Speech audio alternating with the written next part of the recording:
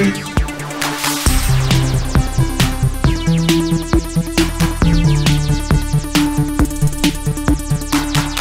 everyone, welcome to GameFace, episode 196 on Sifted Games at Sifted.net. I'm Shane Satterfield. I'm Matt Kyle. And we're here to bring you the biggest and the best in games from the last 7 days. If you're listening to this on Apple Podcasts or Google Podcasts, you can find Matt and I. I'm at Dinfire on Twitter. Matt is at MKyle. If you want to give us a follow, you can find Sifted at Sifted Games. If you like our content, you'd like to support us, head to patreon.com/Sifted. You can give us as much or as little a month as you'd like, and we'd really, really appreciate it. Matt, do you recall a January that has been this slow? No, this is a bit of a record. This is a whole other level of nothing that we're dealing with here in January.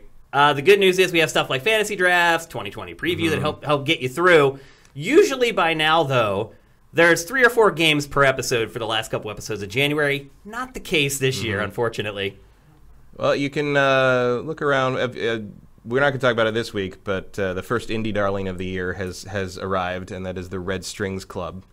You could do worse than check that one out. Yeah. If you have nothing else to do, if you're not a Dragon Ball fan, there wasn't a whole lot this week. And we'll be talking about Kakarot later on in the show. He will. I jumped on that grenade.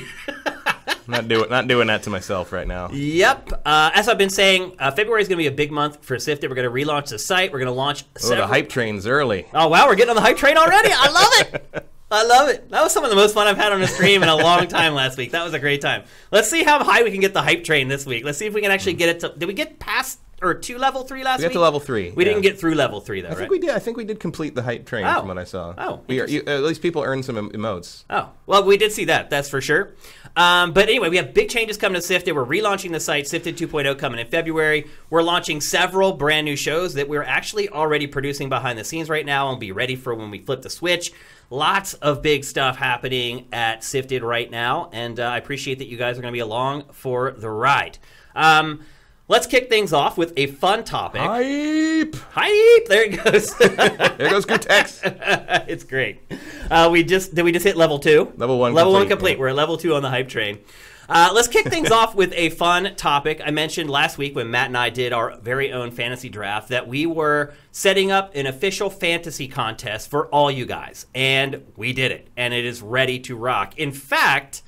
this very moment on Sifted.net, there is an article that will point you to the Sifted Fantasy Challenge for 2020. And I can show you the site right now. We got it loaded up. So here's the article that explains the Fantasy Challenge. Obviously, I'm not going to read this because I'm going to explain to you guys exactly what it is. The Fantasy Challenge is a lot like what Matt and I do. You pick 10 games. The games are weighted, though. And actually, let me go back and I'll just go to the actual Fantasy Challenge site so you guys can see it. So you pick 10 games. The games are weighted, though. So your first pick is most important because I think there's like a 2 times multiplier on that. And then as every pick goes, the multiplier goes down. So your 10th pick is weighted the least. So when you go to make your picks, make sure you pick the games that you really, really want to have on your team first. Some rules to go over for this, though. Anybody can join. You don't have to be a subscriber or a patron. The only requirement is that you do have to register and be a registered user of Sifted before you make your picks. So if you've never registered for Sifted, you're not a registered user, do that first. Go to Sifted.net and become a part of the crew.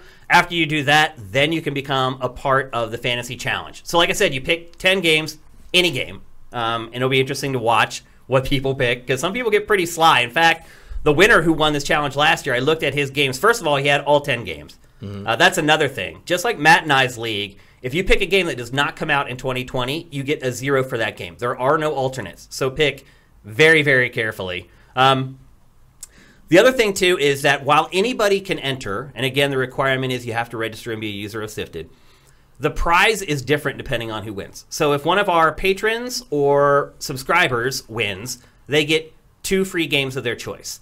If somebody who wins who is not contributing to our Patreon and is not a subscriber, they get 1 game. Now, somebody out there is like, oh, but if I win, then I'll just pledge for that month. No. That's not going to work. You have to have pledged like basically all year. If you missed a month or 2, we're going to be cool with that. But you have to have been someone who supported us all year long to get that second game. If you haven't, then you'll get one. I think that's fair. I want to hook up the people who are helping us out, but I don't want to exclude anybody from the competition. If you want to see how the scoring works, on the Sifted Fantasy Challenge page, there are links to the last 3 years' results. And that's the crazy thing. This league has been going on for 3 years already in our forums and in our community. And this year we decided to gussy up the page and make it official. But you can see the results. And actually, I'll click on one of these right now so you can see them.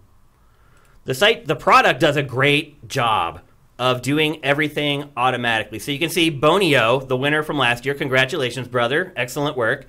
You can see it automatically goes into Metacritic and grabs the scores and adds them up for you. And during the year, you can check back in on this page, and it updates dynamically. So as games are reviewed, that score appears with your pick. I see he also got Bonio'd by Anthem, like I did. Yep. So, and I think I ended up like 38th or something in this. Something like that. Yeah, I was 38th. I had Anthem, and then I had a bunch of games that were delayed because I picked a lot of the same games that were on my team that I had against you. But anyway, bookmark this page because you can come back here all year long and get an update. Last year we had, how many? Almost 90 players. This year, because we're promoting this officially, I think there's going to be a lot more. So anyway, that is the Sifted Fantasy Challenge. Again, anyone can play, but you do need to be a member of Sifted to be a part of it. And then again, the prizes are better if you're a subscriber or a patron than they would be if you're just a basic user. So there you go. Good luck to everybody. I have not even placed my bets yet. We can play, but we can't win. So we'll be in there with you guys, and you'll be able to watch our teams and see how we're doing. But ultimately, nobody who works with us will win it. It's going to be one of you guys. So good luck. Take your time on this. It's one entry per user. That's another reason why it's tied to your user account on Sifted, so we know that you're just entering once. So make it count. You get one team to start in this challenge. And you guys are getting on this today. Obviously, when this show goes up on YouTube, there's going to be a whole new audience of people that this is being exposed to. And then I think that's when we're going to see really the entries start to skyrocket. But it is up. It's pinned to the top of everybody's Sift on Sifted right now. You can't miss it. Doing? I don't know. Not listening anymore, but I'm just like, what the fuck is going on back there? It's been a long weekend. Yeah, Matt's had a tough go of it, man. He had some car troubles and some other stuff going on. But anyway, good luck to everybody. There are some other rules I guess I'll go over really quickly. Only games that are officially announced are eligible. You can't be like, hey, they're going to show this, or this game's going to release at the end of the year, hasn't been announced yet. I'm gonna use that on my team. You can't do that. It has to be announced. There's no remakes. There's no remasters. There's no ports. There's no expansions, and there's no DLC. So there's no crying in baseball. You can't draft any of that stuff. Also, there are tiebreakers, and I'll go back to the other page to show you guys the tiebreakers. So chances are, because so many people are going to enter, there's probably going to be a handful of people that end up with the same score at the end, because these are also all whole numbers. So chances are there's going to be people tied. So here's the tiebreakers. The highest individual game score is the first tiebreaker. I'm guessing all the winning teams are probably going to have that same game. Yeah. That's my guess. Which I'm guessing is either Cyberpunk or Last of Us. Right. The second tiebreaker is the highest number of games with a score of 9.0 or higher. The third tiebreak is the highest number of games with a score of 8.0 or higher. And again, if somebody doesn't win, we'll keep going down through this list. The fourth one, and I don't know why it says 2 and 3. The second one. Yeah, or the second part 2. Is aggregate score of games released for one platform. So basically, if you have exclusives on your team, we would add up all the scores from the exclusives. And then the third one. Yeah, and if that doesn't settle it, the final tiebreaker is a live coin flip on GameFace. It would be kind of awesome if it came to that. I don't think it ever will. And I set up these tiebreakers in the thought that it will not come to that. I don't want to have to flip a coin to decide who wins. So there you go. That's the Sifted Fantasy Challenge for 2020. Again, what if it's like a 5-way tie?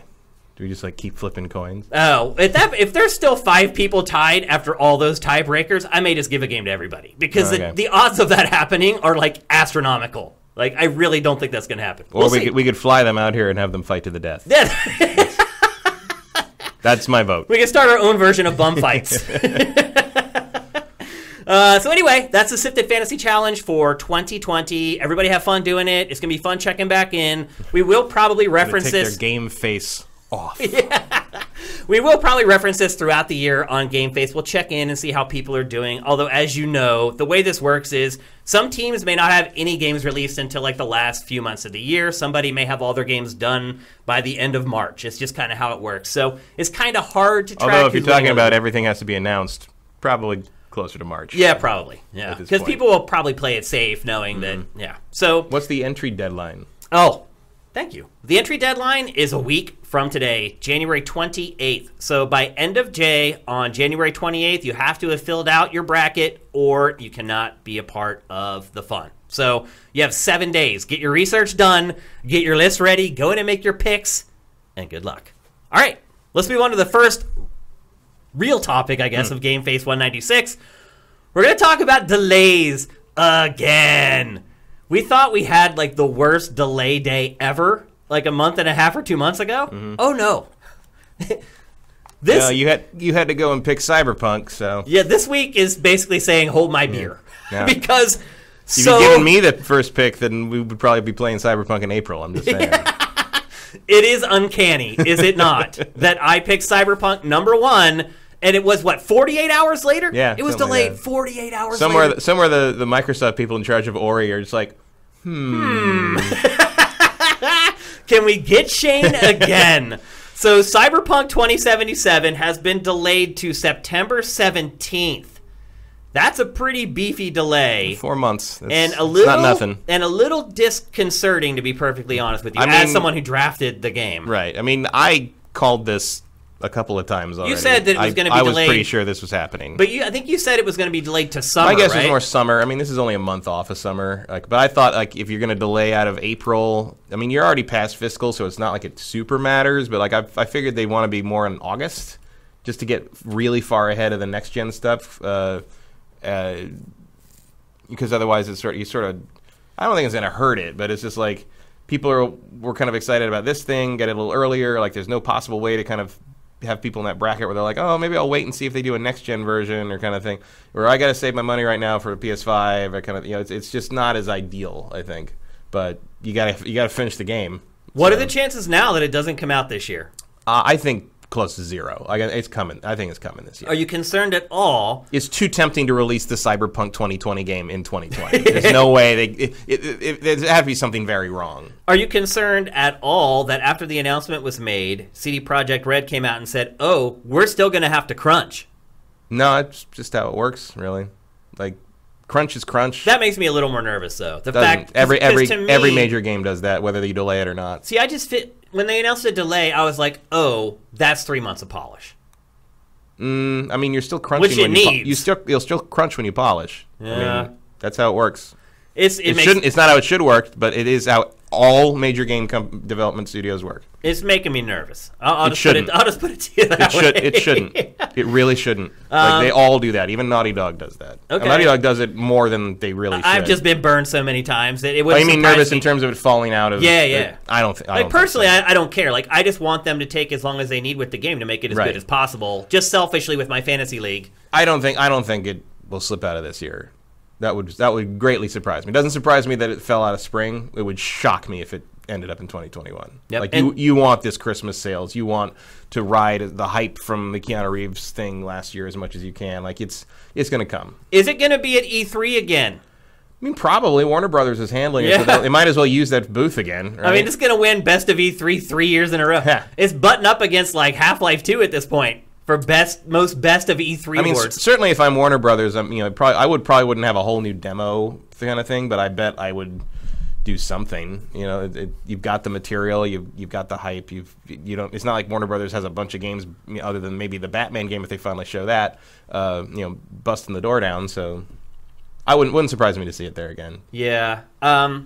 I think it has to be there. I think they'd be idiots to not take it. It'd be weird to not have it there. I do wonder if it will win. What if they'll try to bring Keanu back for something? I mean, they should. I hate to say it, but they should. Unless they have another celebrity that they've been hiding. That's true, yeah. It could be somebody else. It definitely makes me nervous as someone who drafted it in my league. Personally, I don't care. I just want the game to be as good as possible. So I'm cool with that. On the heels of that announcement, then they also announced, CD Projekt Red, that the multiplayer will not be coming until 2021. I know that a lot of people probably don't care about that at all. Most people are buying this just to play the campaign. Totally get it. But it also shows that whatever they're working on right now to get this game done is serious business. If they've had to put the multiplayer on the back burner entirely to get the game done. Well, they said it is optimization and playtesting. So and that is always all hands on deck, especially in a game as open-ended and open world like this. The permutations and combinations of what you have to test for this game, it's insane. It really is freaking insane.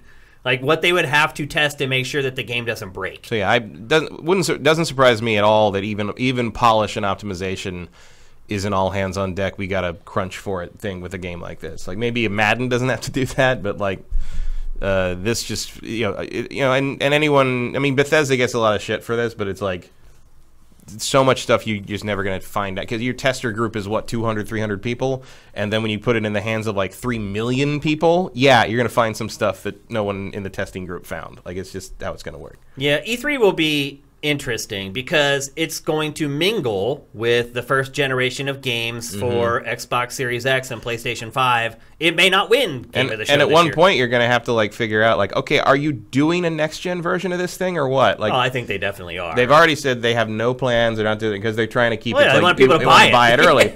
Yeah. But I don't know. It depends how it's going to roll and how the next gen systems handle this stuff. Because I still believe that you're going to not buy a whole new disc or whole new copy. You're going to maybe have to pay like an upgrade fee. I mean, you could also say that maybe CD Projekt Red right now has its line in the water trying to fish up exclusive money from Sony or Microsoft to have that next-gen version on their console first. Little timed exclusive goodness. Yeah. You get 3 months on that. If I was Microsoft, I'd be like, come over here and let's pay you for some Game Pass shit. Absolutely. Yeah, I mean, it's on the table now. Imagine that. Like, Xbox Series X, buy it day one, Game Pass subscription, Cyberpunk on next gen. It would be Only gigantic. place you can get it. It would be gigantic. Yeah. That's what I'm saying. It's opened up the doors for some... Microsoft has the pockets for it. It certainly does. Yeah, so something interesting could happen. What percentage would you put it at that the game's not going to make it this year? 10%? Zero. Really? It's coming this year. I think it's coming this year. All right. 5%. That's what everyone wants to hear. I'll give it a 5% chance of falling out of this year just because nothing's certain, but... I really don't think we're not going to see it this year. Okay. So the biggest game in the industry was delayed by several months, but it wasn't alone. Oh, no. There are 4 other... There's another game that weird people think is the biggest game in the industry. Yeah. There's 4 other big games that were delayed all in the span of like 2 days, basically. The next one we're going to talk about is the Final Fantasy VII Remake. It has been pushed to April 10th, which isn't a...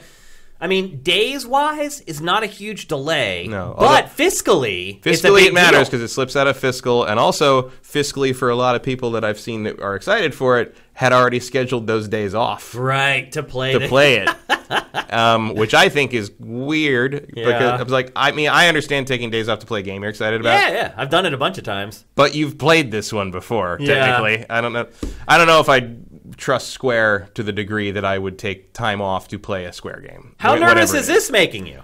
I mean, because you got to realize it's a big deal. Because Square Enix knows, okay, we push this out, that quarter's done. It rolls into the next quarter financially. So you know this had to be a big deal for Square Enix. Yeah, this was not a small decision they made. And so to me, there has to be something pretty wrong with the game. Yeah, something needed to be really fixed fast. Because, it's 2 months out. I know. It's making me nervous. They must have found something that are like, okay, we got to deal with this. And like you say, it wouldn't surprise me to see it slip later in the quarter. I don't think it's going to fall past Q2.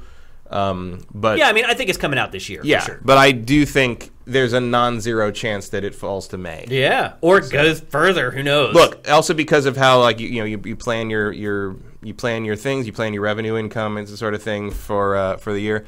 Like they have definitely, because of one of the other delays, they have a slot open where Avengers used to be that they could stick this. That's true. And shareholders are prepared for an influx at that point. That could be a fallback option if they don't get whatever they're doing done in time for the April release. So I wouldn't take more time off just yet. I think Final Fantasy VII, I don't think it's a huge possibility, but I'd give it like a 30-40% chance of slipping to May. Yeah. But it'll be out this year. Yeah, it's going to make it this year. This will not be at E3 again. When do you think? It could. They might because they have nothing else to show. Yeah. But I think they'll be too busy trying to convince us Avengers is good. Yeah. So what percentage do you think that this doesn't make it? 0% for this year. 2020. 0. Yeah, this will be out this year. There's no way. Yeah. How long do you think it's going to be till we see the next chapter of this? Don't forget, this is episodic. Choice. That is an excellent question. Look, if they're smart, and I'm not saying they are because they're Square. If they're smart, they will not try to upgrade this thing as they go. They're not going to add new effects, make the graphics better, all that shit. Just make more content. Yeah. Like, lock the engine down, lock the graphics down, lock the character models down, like, lock everything down in terms of, production, and just make the content and get it out there. Yeah. Like, it's already weird enough that you're probably not going to finish this game on the same system you started on. Oh, yeah. I mean, that's definitely not like, happening. I'm sure they'll all be available for PS4, but, like, most people, I think, especially those who are interested in Final Fantasy, are going to upgrade to PS5 before then, and they're going to play the PS5 versions. It's going to be one of those weird things, like a Wii U game being released right now, where you're like, oh, that's cute. Yeah. But it doesn't really matter. You're right. It is weird that a sequel is not going to appear on the same platform. It's I think it that will. Rare, but I think it will be. I think you will be able to play all the remake episodes on PS4, even if it's like 5 years from now. Yes, I think they'll still make. I mean, there's people still making Vita versions of things. That's like true. You can do it. Yeah. But I think obviously it will also be on the next gen systems, and most people have moved on by then, and that's just sort of a weird. And I'm saying save it'll carry over and all that stuff. Yeah, that stuff should be good. I think the PS5 will support that kind of thing in general. It's not going to be a crazy thing they have to do. You're not going to need to transfer anything. Matt already hinted at the next game we're going to talk about, and that's Marvel's Avengers. Mm-hmm. Slipped to September 4th. One of my games I drafted, another game I drafted, which I thought was just money in the bank. Not necessarily a high Metacritic score, but coming out, I thought it was money in the bank. But now it's up near around Q4, and the game has had troubles pretty much all along. I am going to say that I am not going to be surprised if this slips to 2021. I hate to admit it, but I agree with you. I think they don't know what this is yet. I don't know if I'd go that far, but I think that they're scrambling. I think they were caught off guard by the response to the game. Definitely. I think they thought it was going to be. I mean, the presentation at E3 definitely felt like it had confidence to it. Like it was like they thought it was going to be awesome and amazing, and they had all this like extra stuff, and like the dossier files they handed out and badges. Like it was like there was definitely a we got the thing, we're good thing, and then like. They had a guy got up and does the whole speech about the amazing partnership with Marvel and da-da-da-da-da, and like they weren't ready for the response. Now the response to when the gameplay was actually made public was obviously much better. The press was kind of down on this game at E3. Yeah, it showed better at Comic-Con and Gamescom. In part, I think because you just come off of Endgame 2 months earlier, and everyone was still high on how awesome all the MCU stuff was, and this does not look like the MCU of video games. It really doesn't. And that probably is the root problem, isn't it? Yeah. So, like the other thing is like we've seen so little beyond just what we saw in the demo is obviously the tutorial. It's obviously the first thing you play. It introduces you to the whole thing. Teaches you how the different types of characters work. What I think is going on here to some degree is clearly they're trying to make like a Destiny style game. I don't think they fully figured out how that works yet.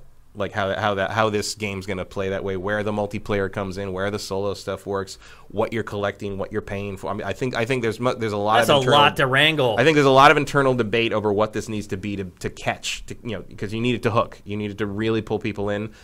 And I think they're still sort of shaky on that. And September isn't too crazy place, but you're bumping up against Cyberpunk now. Yep.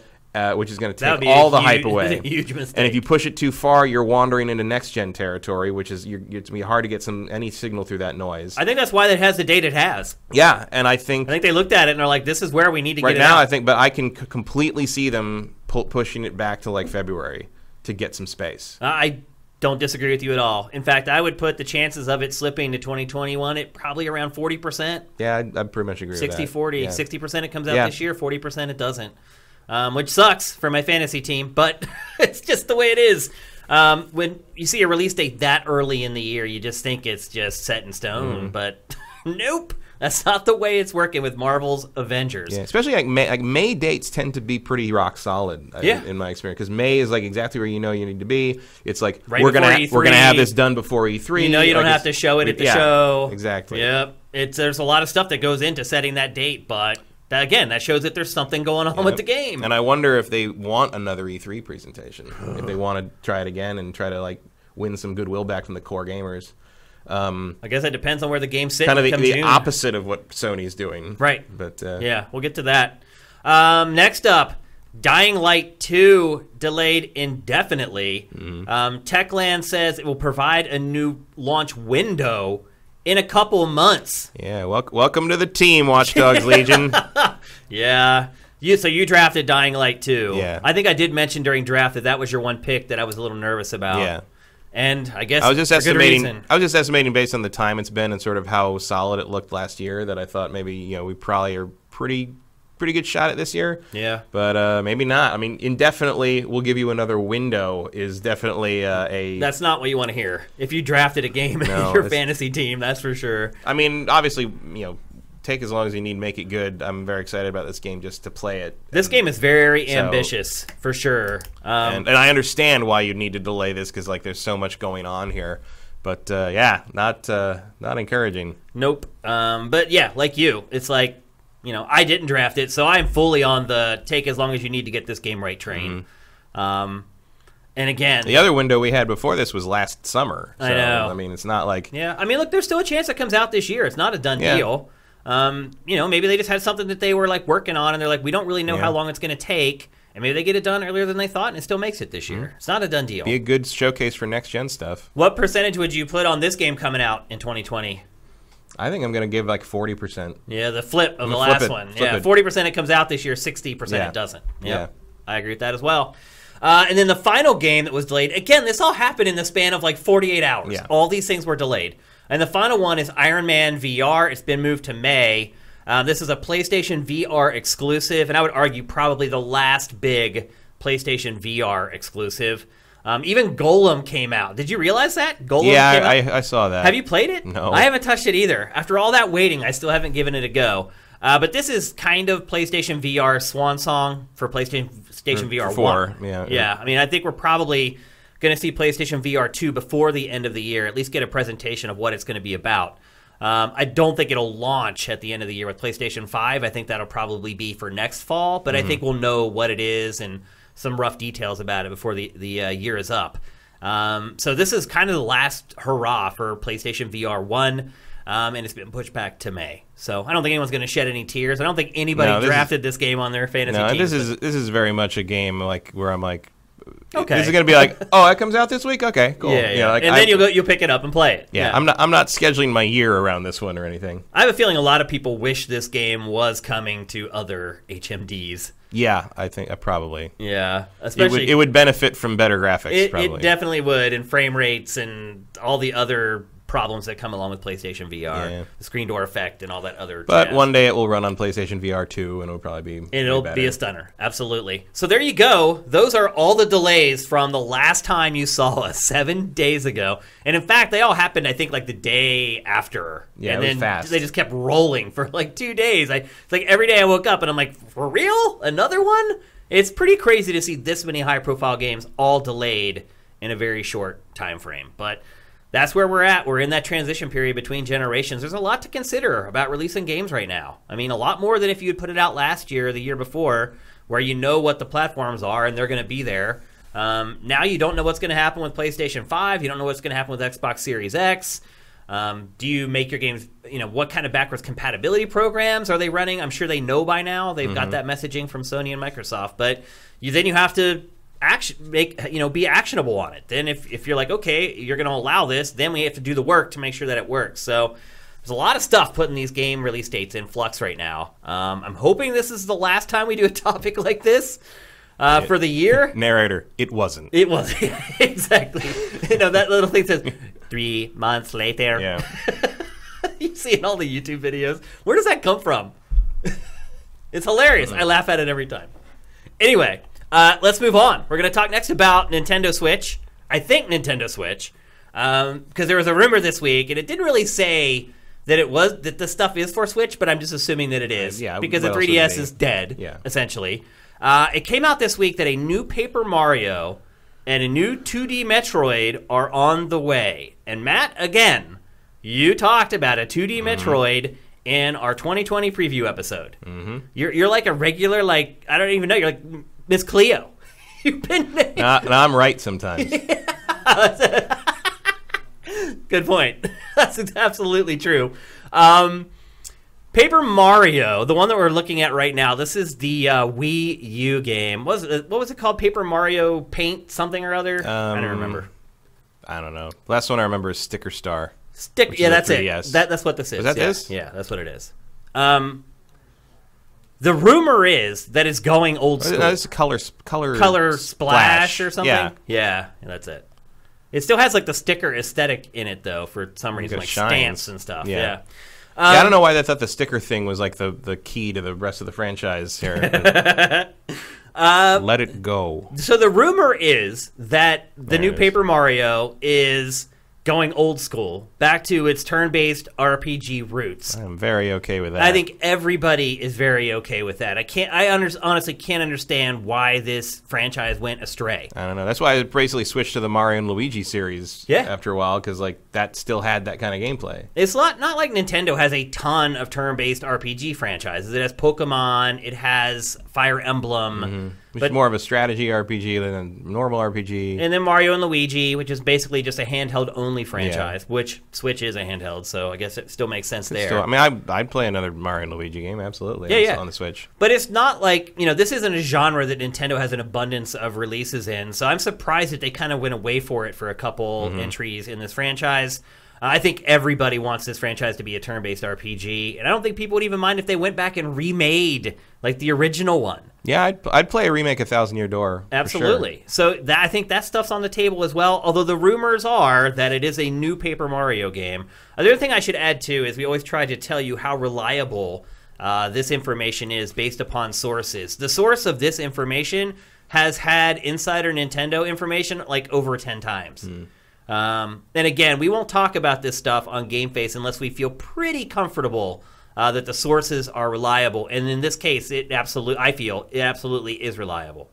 And then a 2D Metroid, also incoming for Switch. Something, again, that you mentioned in our 2020 preview that you thought might happen. You were talking about Mercury Steam making it.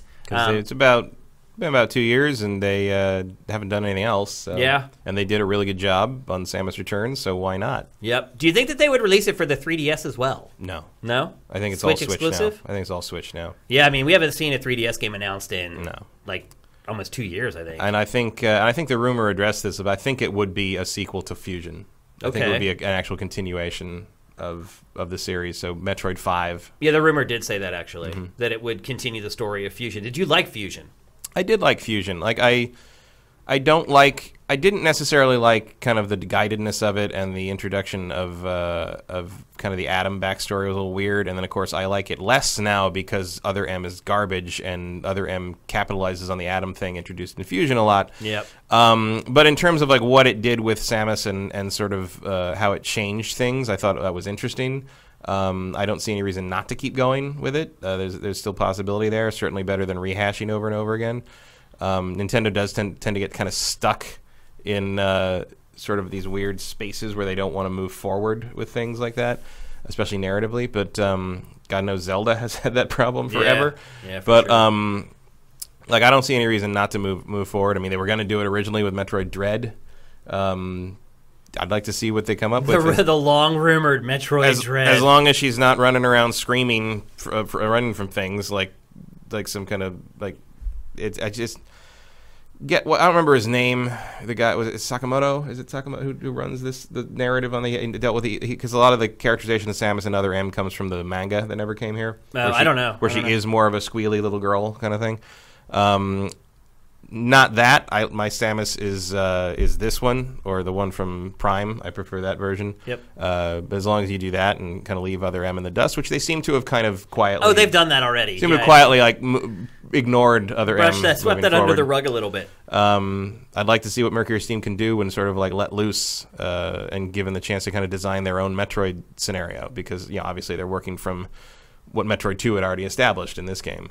I think Mercury Steam has done a lot of good stuff. Like they did even the 3D Castlevania. Yeah, games they did a good job reinvent. Well, the second one wasn't good. Yeah, but they did a good job reinventing Castlevania for that first one, and Mirror of Fate was probably better than it should have been. What the 3DS game? 3DS one. Yeah, it was pretty good, man. Especially technically. Like, holy crap, what they pulled off on the 3DS, that was impressive. I mean, Lord of Shadows 2 was weird just in the sense of, like, you thought I wanted to sneak around as a mouse, huh? Like, that was a thing you thought was worth spending your time on. Yeah. But other than that, I think they have a really good track record, and I'd love to see what they do with Metroid. And if it's that, I'll love them forever if they're the ones who get Metroid back on track for, because it's my favorite Nintendo franchise.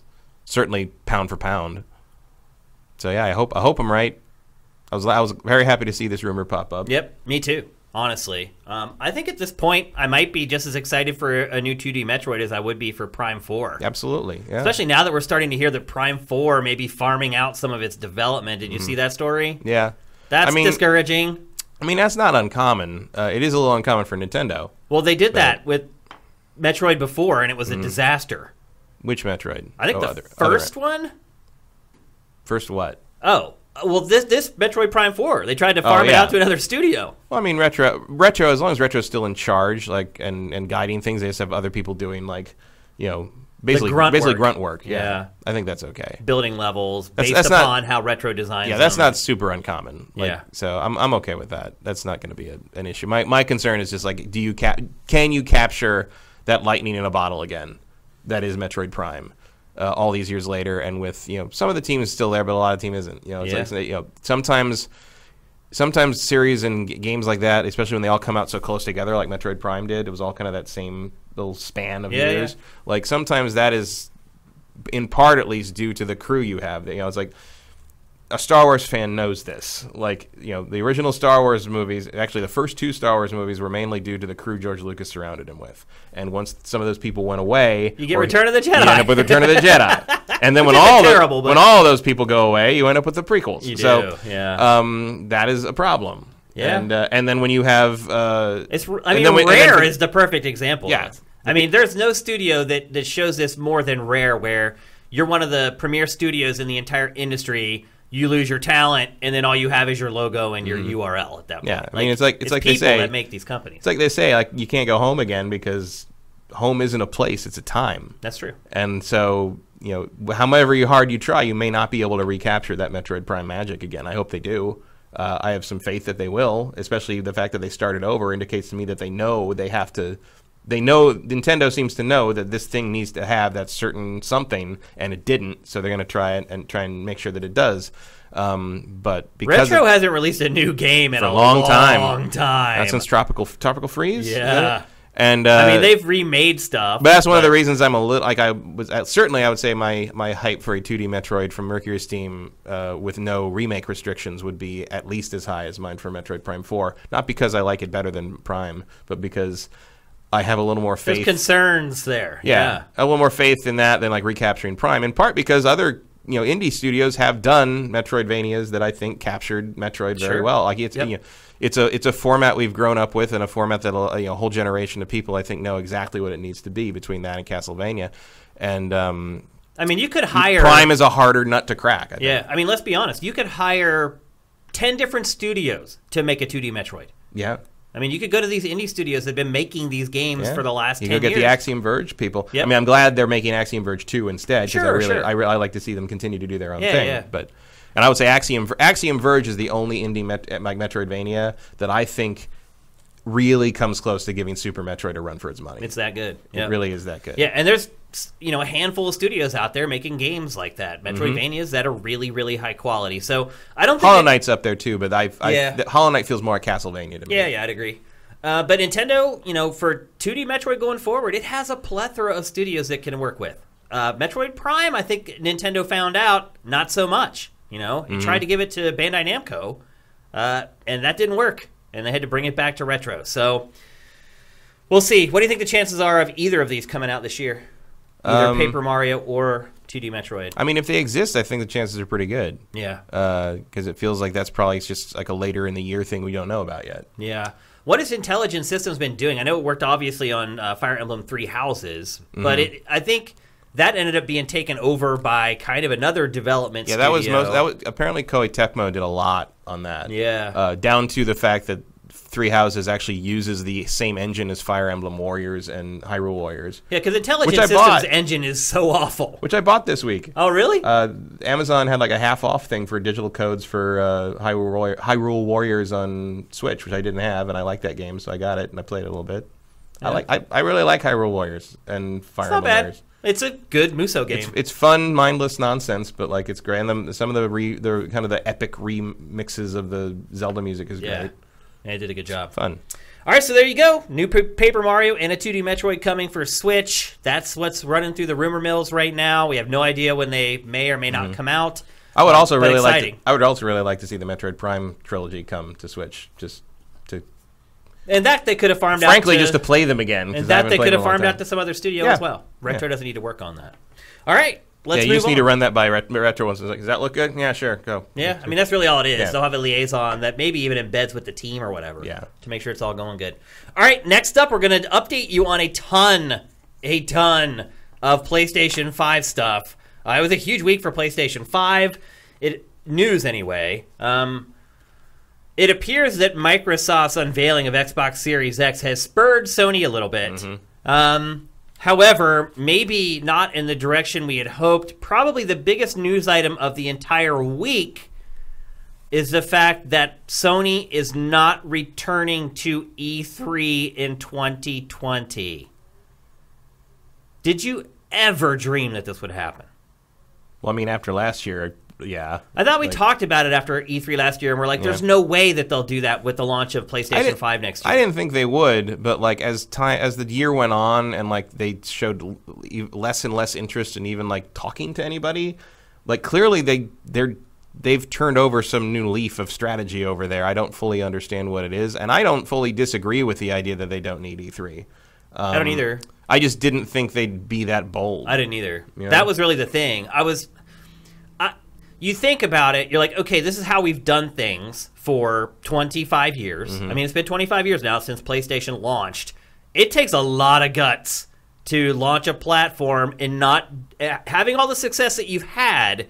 It takes a lot of guts to launch a platform and do it differently from how you've always done it. Because it's just been, the way you've done it all along has been money in the bank every time. So to say we're going to do it differently and fly in the face of all the data, that takes some balls. Yeah, I am. I'm not shocked at this because it does or doesn't make sense. I'm shocked at the bravery that Sony is showing. I mean, this is a huge bet. This is PlayStation 5. I just can't believe that Sony came to that decision. And again, I don't think it's insane. I don't think it necessarily is going to hurt, definitely not kill, or even really hurt the PlayStation 5's chances. No. It's just if you are kind of in too big to fail territory with PlayStation. Yeah, I mean, pretty much you could stream it live on Facebook with a cell phone, and it would probably still sell out its launch allotment. We'd find it. That's for sure. Yeah. I mean, we'd find it still, and maybe this is just a sign of the times. This is just the way it is anymore. Do you need this stuff? And Microsoft's been gone, like we said last week. Like I said last week, if Microsoft didn't have a theater across the street that it owned, they'd probably be gone too. Well, we should add that literally within hours of PlayStation announcing that it was not going to E3, Phil Spencer said, "Oh, we are absolutely going to E3." Which, again, you're across the street from E3. Like you're right, Matt, but you also have to remember that they do a gigantic press conference. They do. I mean, they still, even though they are across the street, they still feel like they're there. Yeah. I mean, especially if you're only watching coverage. And I mean, let's be honest. To most people, all that matters is the press conference. Right. Like, people are pissed off that Nintendo doesn't do a press conference anymore. They don't care that they're still on the show floor. They're like, where the hell's the press conference that I watched every year and got excited for? But it doesn't matter because it's not like you're not going to buy Metroid Prime 4 because they didn't show you in a press conference. It's like Nintendo was really the first one to kind of wake up to this sort of thing. That you don't need the E3 spectacle necessarily to get your message across and get your stuff successfully, in the zeitgeist. And so, I mean, Sony's obviously taking this to a new level here. But if they pull it off, if PlayStation 5 sells just as well as Xbox or better, which it probably will, or like you said, just sells out its allotment this fall around the world, I can't help but think that a lot of other companies are going to be looking at E3 like, what are we doing here anymore? I mean, that's what I'm wondering now. Like, looking at this footage, I'm like, why? Mm-hmm. Why does anybody do it? If Sony doesn't do it, why does anybody do it? I mean, look, now that E3 is starting to become a little more consumer-focused, like, it makes a little more sense because you're actually reaching your customers there now. But still, it doesn't make sense, really. Mm-hmm. Like, what is it? What's its purpose now? Apparently to let Fortnite fans run an obstacle course. I think letting the public in was a decent short term revenue booster, but I think it demystified the show a little bit. It did. That's a good way to put it, Matt. That is a really good way to put it, man. So I think the mystique is gone, and now it's just another convention, or it will be soon. It kind of is now. Yeah. I mean, they're letting more people in that are just gamers than press. Mm-hmm. A lot more. Oh, yeah. They let 2,000 press members into the show out of 60,000 people. Yeah. That's insane. Insane. But you know what? The ESA is paying the piper now for all its decisions. Everything it's done. Every time it's strong-armed. Hope you're ready to see that Avengers booth again this year. Right.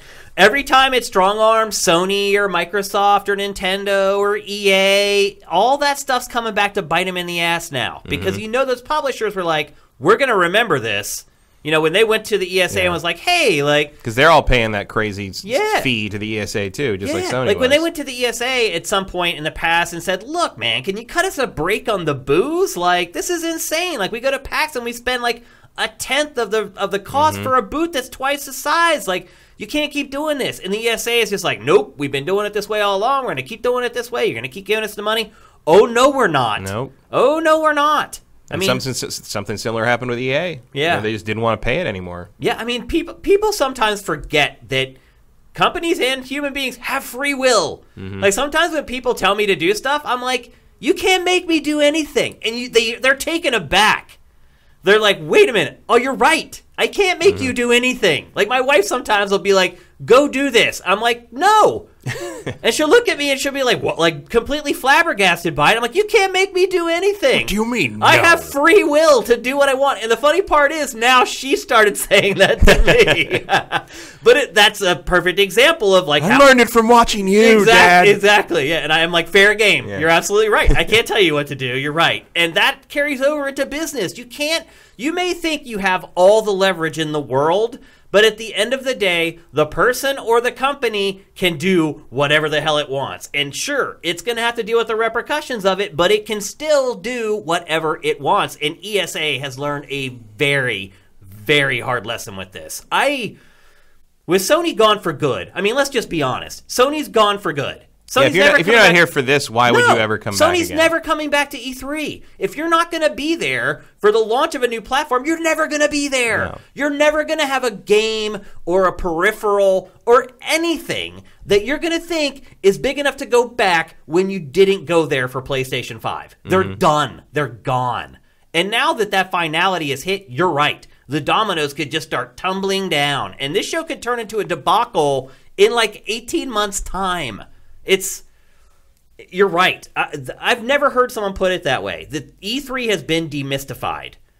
And I don't even know that it was necessarily that it's because they let the public in.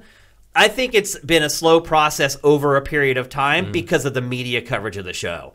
Once it got to a point where you could have a cell phone that shot video, I think that's when it became demystified. It definitely started there, yeah. And just the fact that it was harder and harder to kind of control the message, because that was one of the things I think the publishers really liked about the old, pre-social media E3, was that not only did you have everyone in one place, not only could you kind of like see everything and talk to all the press in the same week, and everybody kind of got the same experience, and you didn't have to travel around the country or the world doing the press tour thing. You just had to bring it to LA, and everybody did everything, got it all done. And because of the nature of how you handed out footage or how you did the demos, and who you knew from the press, because it was a fairly small world back then in the press, you could control what your message was going to be. You can control in a everything. much stronger way. Yeah. And now you just got everybody running around with monopods and a cell phone, and it's not just like, oh, I can't control what this is going to be, but it's also like, how do you sift through it? How do you get how do you separate the signal from the noise on this thing? You can't really. You go to sifted. Yeah. I mean, that's what we're here for. That's what we do. But it's just it's so much, and it's so like, I always wonder when I'm like on the floor these days and you see all these people like recording like, with their cell phone walk through or whatever, and giving all the, like, doing like a monologue, and I was just like, why? Like, why are you doing that for like the 30 people who are going to watch it? Some of them aren't 30 people. Some of them are 30 million people. Like, it's, you don't know. And that was the crazy thing at E3 this year. I was setting up for like our shots when we were doing our coverage on the floor, and I'm setting up like a camera with sticks and like a crazy, and then I just see dozens of people walking by me with a selfie stick in their cell phone. Mm-hmm. And the crazy part is their footage, because technology is so advanced, still looks great. So, just the ease of doing it, the fact that the barrier has been broken as far as like the cost of equipment and stuff like that, used to be a huge barrier. When I started at Game Trailers, to do HD video capture, you had to carry around a scan converter, which is a piece of equipment that literally weighs like 55 pounds. Yep. And we had a Pelican case that was the size of like a car that we would haul around all over the world. You used to carry that a cart around almost the size of this table. Yeah, and now you got a cell phone that shoots 4K, 60 frames a second. Yeah, I mean, I remember back when we and Vic Lucas were the only people on the floor with cameras. Yep. Yeah, and it's just all, like, you can access E3 now from like literally like a million portals. Yeah. It used to be you had like 10 portals to choose from. And to be fair, Vic Lucas is still out there on the floor with that camera. Dude is indefatigable. Yeah. Much love for Victor Lucas from this podcast. That's for damn sure. So yeah, it's insane. Even last year, I never would have dreamed that this would happen. Never. And if you talk to me 5 years ago, I'd say hell no. You talked to me 10 years ago, I'd say you need to be like committed. Like that's never going to happen. The idea that E3 would lose its relevance as much as it did in the last decade was I don't think anyone would have predicted that except maybe Pachter. I don't know. Like that would have been that is probably something Pachter would have said, and everyone would be like, he's crazy. And they'll start going and looking through the footage. It's like when he said Nintendo will sell cardboard and get rich from it. Right. And people thought he was nuts. And then the Labo comes out. Yeah. Poor Pachter, man. He gets no love. It's funny. He just won like this award for being like the most accurate entertainment analyst, and like still like he just like retweeted like a recent episode for his 2020 predictions, and like half of the comments were like, "Well, whatever he says, the opposite's gonna be true." Like I feel so bad for him, man. Like I feel like I can't stand up for him enough. Yeah, but I feel like there's kind of a Jack Sparrow thing going on there, where it's just like, "You're the worst pirate I've ever heard of, but you have heard of me." That's true. There is a little bit of that going on for sure. I just love the guy, and I hate seeing people be irrationally mean to him. I mean, his job is not that. His job is to be an analyst, but I think he at least must partially enjoy kind of the haters and then proving them wrong just by sitting back and waiting. I think now that he's gotten over it, I think there's a certain element of it, like, well, you care what I think. I think there's a part of that to it, but I think he's also getting to the point in his life where he doesn't want to deal with bullshit anymore. Oh, yeah. I think I'm already there, so I can't even imagine where he is at this point. I've been there for quite some time. I have, too. So, I mean, Pachter has definitely reached that point. He just doesn't engage with him anymore. Like, years past, he would go back and be like, well, let me show you all the stuff that I did do right, and it doesn't matter. Like, that's just the way the internet is. Like, it doesn't matter. Like, who's right and it doesn't matter. Like, who's right and who's wrong depends on who you're watching. It's also, like we're not in a really great time period for facts right now. No, you're right. You've noticed. Well, it's like today, Kind of Funny did their draft, did a fantasy draft, and like people like they tweeted it, and then somebody went at me and was like, "Everyone's trying to beat Fire now," blah blah blah, and it's like I can't even. I'm not mad at them. Like it's flattering that they're doing that and everything, but like if you look at the tweet, the comments in the tweet are all. Genius, most creative thing I've seen in games media in years. And as somebody who came up with that idea first and did it first 6 years ago, it's hard to look at. It's like, man, like these guys don't need it. Like, they're already making, like, more money than they could ever spend. And, like, when you come up with something that's cool and, like, you're struggling, like, you'd like to get a little something out of it. It's hard, man. That's like, must be how the guys who made Kill Switch feel when they look at Gears. Yeah, I mean, seriously. It's kind of the same thing in a lot of ways. Although, you know, I mean, Cliff does give them credit. He will mention that all the time. Absolutely. But you know, I don't know, honestly. I didn't get to watch the episode. I don't know if Kind of Funny gave us credit for it. I'm guessing probably not. I would guess not. They know that we did it first, though, because back when we did, like, the second season or whatever, they talked about it on their show. And to their credit, they did give us props for it back then, so maybe that's good enough. I don't know. It just seems like it's blowing up now, and because people don't know us, anybody who does it, they're like, you're a genius. You've come up with this genius idea. It's like, no, bro. Like, Google it. We've been doing it for 6 years. Anyway. Next big, we have like 8 huge PlayStation stories. It's been a gigantic week. Next up, The Last of Us Part 2 could be coming to PC. Again, reliable source. As always, we won't talk about stuff on this show unless we've kind of vetted it and looked at it and feel like we're comfortable with the story. This coming on the heels of the fact that Kotaku just basically confirmed that Horizon Zero Dawn is coming to PC. And I think once you know that, I think The Last of Us Part 2 coming to PC is just like a done deal. Well, I don't think that's true, but you don't think you don't think it's going to come to PC? I don't think it's a done deal because I think the reason Horizon's coming to PC is because the Death Stranding project got Decima on PC. Oh, okay. Same engine. If they're putting Last of Us Part 2 on PC, that's a very... Because to me, Horizon doesn't indicate like a sea change in Sony's strategy for putting things on PC. Last of Us 2 getting a PC version does. So Last of Us 2 getting a PC version would be a bigger story to me. Oh, for sure. I mean, just the fact that and they are going off like some of the hires they're doing right now with like PC this, a couple of an NVIDIA, I think an NVIDIA expert they're looking for or something. And like someone said, either that is PC related or the PS5 hardware structure is different than we think it is. It could be kind of either thing. But you know, I am not one of the weirdos who thinks exclusives should stay exclusive forever, and you can't play my Sony game if you don't have a Sony. If they want to put like I don't care at all. They want to put their exclusives out on PC like 6 months later or a year later. I'm probably going to double dip on Horizon. I love that game, and if I get a better video card later that would make it look better than it does on the PlayStation, yeah, I'd probably play it again. Like that's great. What do you think is the right time, the amount of time after it's released on a PlayStation platform to come to PC? Horizon's obviously way in the green zone at this point. I think a year is a pretty good space. I think so too. I think at least a year. Yeah.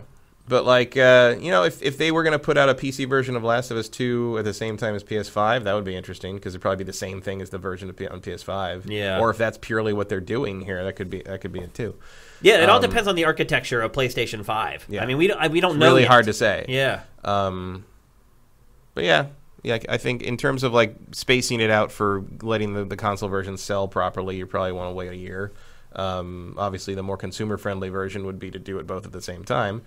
But well, I don't know about that because consumer-friendly, I think, in this case, is rewarding the people at least a little bit who bought your platform. Right, but I don't know. I feel like you are kind of in a space these days. Maybe not this early in the PlayStation 5's life, but like certainly if you were talking about PlayStation 4 exclusives, if you don't have a PS4 by now, yeah, and you're playing everything on a high-end PC, they're probably not going to get you. Like if Bloodborne didn't play in, that was probably your biggest secret weapon. That was the one you had to get over. Yeah.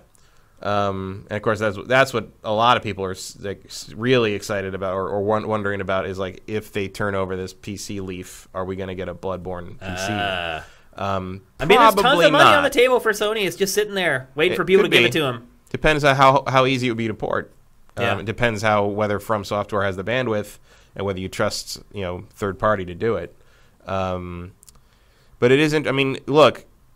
My instinct is to think that like Sony wouldn't embrace PC stuff quite so readily, but it's not like they haven't already surprised us with not going to E3, and so who knows? Like they might be just completely rethinking what they're doing over there right now, and putting exclusives on PC after some time on their brand console could be part of it. Yep, I think it makes too much sense. And therefore, I think it's absolutely going to happen. Because it just makes too much sense. And I would say if I was like Naughty Dog, I would also kind of be in favor of it, just in the sense like you could make your game look even better on PC. So. And you're exposed to a new audience, a whole new group of people that haven't been playing your games. So I think it's a win-win, but the timing is important, and I think it needs at least a year. At least. Mm-hmm. And I think...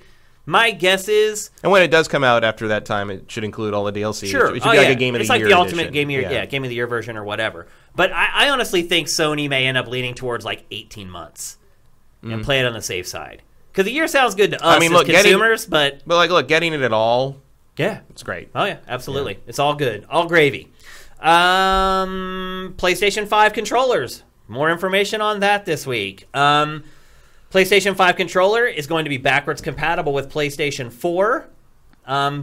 That's interesting. Yeah, that's not a gimme. I mean, that's just not assumed that that's going to work. I mean, I like that. Yeah, I do too. Especially if you can switch between them on the fly. It means I can keep them both hooked up, but I don't have to switch my controller. That's true. That's a good point. PlayStation 5 is going to work with PlayStation 4. It also has a microphone built into the controller, which now I'm like, why hasn't it been this way all along? Like, why hasn't every controller had a microphone built into it? It just seems like a no-brainer. Instead of like selling or packing in those crappy earbud things. Well, I think you're still going to want to use a headset. Yeah, but like you're going to need to be able to hear the game. I imagine that's going to be more of a feature. I like tell the PlayStation what to do, kind of almost a mini Kinect idea. Oh, you think? Like an Alexa type thing? Yeah, that's what I think that's for. Interesting. So you think there's like voice activation of some kind on PlayStation? I'm guessing there's software they can just license instead of having to develop that stuff themselves. Yeah, or I mean they have the bandwidth to do that. Could be just part of the Whoops. Could be just part of the OS. That's true. So, yeah, I think it's possible. I will probably turn that off. I don't like my things listening to me like that. But. Yeah. Well, it's funny. Like your cell phone is absolutely listening to you. So Matt and I last week. Well, I turned all that stuff. Was that last week or the week before? Last week? It was last week. Yeah. So Matt and I, before GameFace started last week, we were talking about sugar addiction and how it's hard to stop eating sugar. Matt has stopped eating sugar, and he's like taking better care of himself. I'm not. But Matt is. And we were talking about how hard it is to stop eating sugar and how it's really kind of like an addictive drug. Mm-hmm. So show starts, we finish the show, we leave. I wrap up my stuff, I drive home, I go and sit down, I'm starting to render the show, I look down, and there is an ad on my cell phone to beat sugar addiction. Mm-hmm. Yep. They're all listening. And so you're right. To some people, having a microphone on that console controller may be something they don't want. Yeah. I mean, I have my phone pretty locked down on stuff like that, but I have been, like, I remember once I was working in an office with a very small space. We had a show team, like, crammed into a tiny little space. Like we had a little desk like this, and then we were literally back to back with the rest of the team, and our chairs would hit each other. And at one point, we were just talking about how, like, we want more space, and the management was thinking about bringing in, another team to do another show, and we're like, where the hell are they going to put those? We're going to need more space. We're not going to do that. Like, yeah, crazy. And I turn around and refresh my Facebook feed, and an ad pops up on my laptop that says, looking for office space in Los Angeles? Yeah. And I'm like, bro. Oh, yeah. I've had that stuff happen. That would not have been my stuff. It would have been because I'm on the network. That obviously everybody's on the network, and you're getting kind of the feedback on that. And then like everybody else is like, yeah, that ad's over here too. So I mean, that happened to me with the bowling alley. A lot of times, I was driving down Venice Boulevard. I'm like, Bolero. It's 2 blocks from where we live. Why do we never go there? And Michelle's like, I don't know. We just don't really bowl anymore. I get home, I go on Facebook, Bolero ads. Not just bowling ads, Bolero ads in my Facebook. It's scary. A lot of times, I'm sure, people say, oh, it's not necessarily listening, but it does piece together stuff from your habits and things. That's true a lot, but there have been a couple times where I'm like, there is no other explanation. No, they're absolutely listening. Absolutely. That. So I can see where some people may be reluctant to have that on the controller. I'm assuming... I keep getting free Alexas and like Google Home things. I just give them away to people. It's like, you want a spy device? There you go. Like, I don't want it. I don't need it. I'm assuming PlayStation will have like privacy settings for the mic. Yeah, you have to. Whether it actually works or not, who knows? You don't know. The third new piece of information about the DualShock 5, which by the way, it's now been confirmed that's what it's called, is a new type of rumble. Where do they come up with these names? Yeah, I know. There's some kind of new tactile feedback rumble that's going to be built into it. Probably similar to like the Switch's HD rumble. That's my guess. Yeah, which is good. I mean, one thing I would say is the rumble in the Xbox One controller is far better than the force feedback on the DualShock 4. Yes. Far better. Yeah. Like, it just... And the Elite is even better. Yeah, you really notice it with, like, driving games and things like that. When you're driving on different surfaces, you can really feel it in your hands on Although every Xbox. once in a while, the Elite, if something really strong happens on the Elite, the buzzing is very loud and it wakes... you can hear it? Yeah, it wakes the cat up. Really? Like, it's audible? Like you can hear the motor going. Oh, interesting. Like, on mine, at least. I take off my wedding ring when I play games because when it rumbles, it rattles off of my wedding ring. Your Elite would make an amazing sound on that. Yeah, well, my wife's already asleep and I'm up playing games. I take the ring off and put it over on the counter for sure. Let's see what else. It just keeps on going. Marvel Spider-Man 2. You're going to skip Godfall. Well, we have that later. Yeah. Marvel Spider-Man 2 leaked. Is coming. Yeah, I mean, it's not really a leak, like we all knew. Like rumors have been flying around a lot about it. Like I knew that a couple people were working on stuff for it. Like it's in process. I mean, they'd be idiots not to make a sequel. Yeah. It sold amazingly well. It rated extremely well. It was one especially if you're like having Marvel's looking at what's happening with Avengers. Like, could you please just make another one of those really good Spider-Man games? That'd be swell. I mean, the year it came out, it was either your game of the year or your runner-up. Yep. I mean.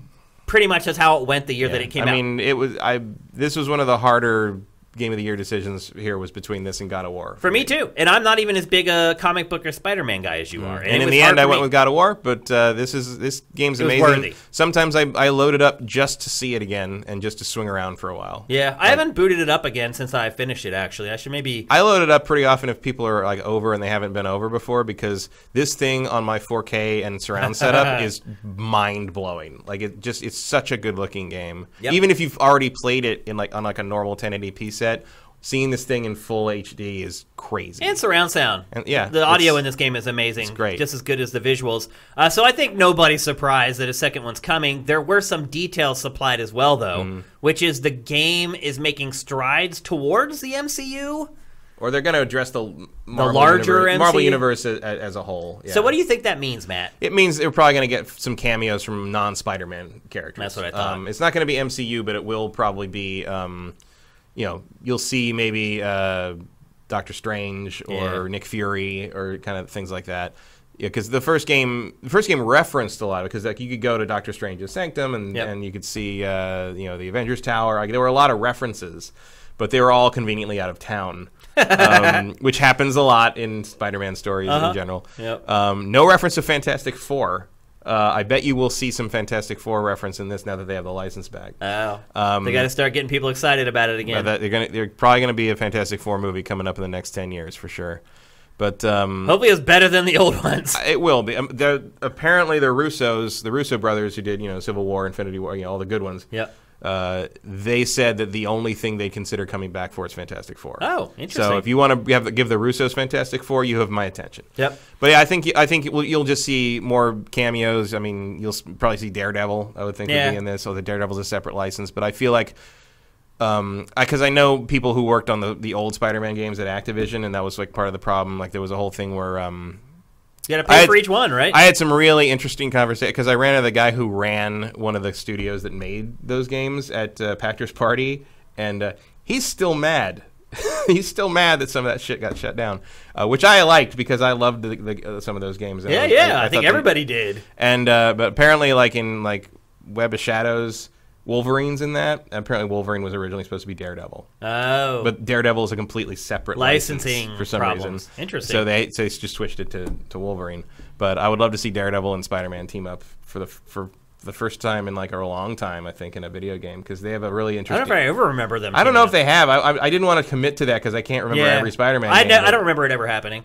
But Daredevil and Spider-Man have always had a kind of a fun little friendship. They should be bros. And they were. In games, I mean. There was always kind of a thing when, certainly the old 70s comics, like the Marvel team-ups, where Daredevil would appear and they'd team up and, Daredevil thought Spider-Man's a little too happy-go-lucky, a little too cavalier, and Spider-Man thinks Daredevil's too serious and maybe a little too violent sometimes, but, they get along and they're all on the same side. There's some fun banter and dynamics there. Also, clearly, there's going to be Venom.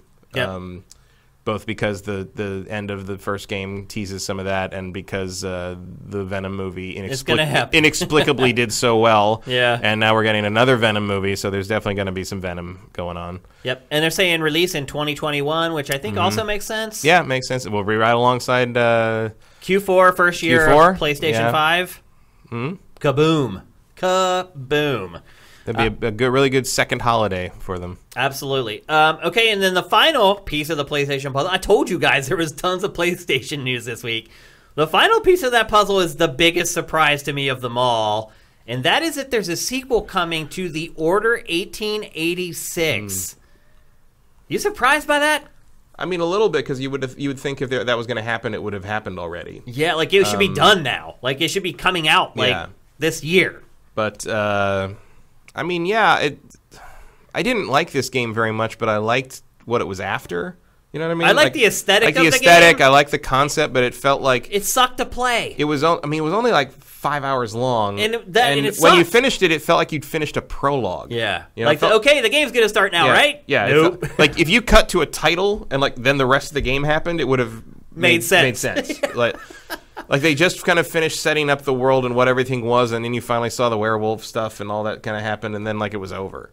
I'll say this: they definitely learned some hard lessons from the first release, and I would assume that they would apply those to a sequel. And like you, and I like the idea, I like the concept, I like the setting, and I hope they'd get another shot at it. Yeah, because I think there's a good thing in here. There's opportunity, yeah, for something really good. Absolutely. And maybe they can, a lot of times the second game is the one that kind of nails it. Spider-Man 2, we were just talking about.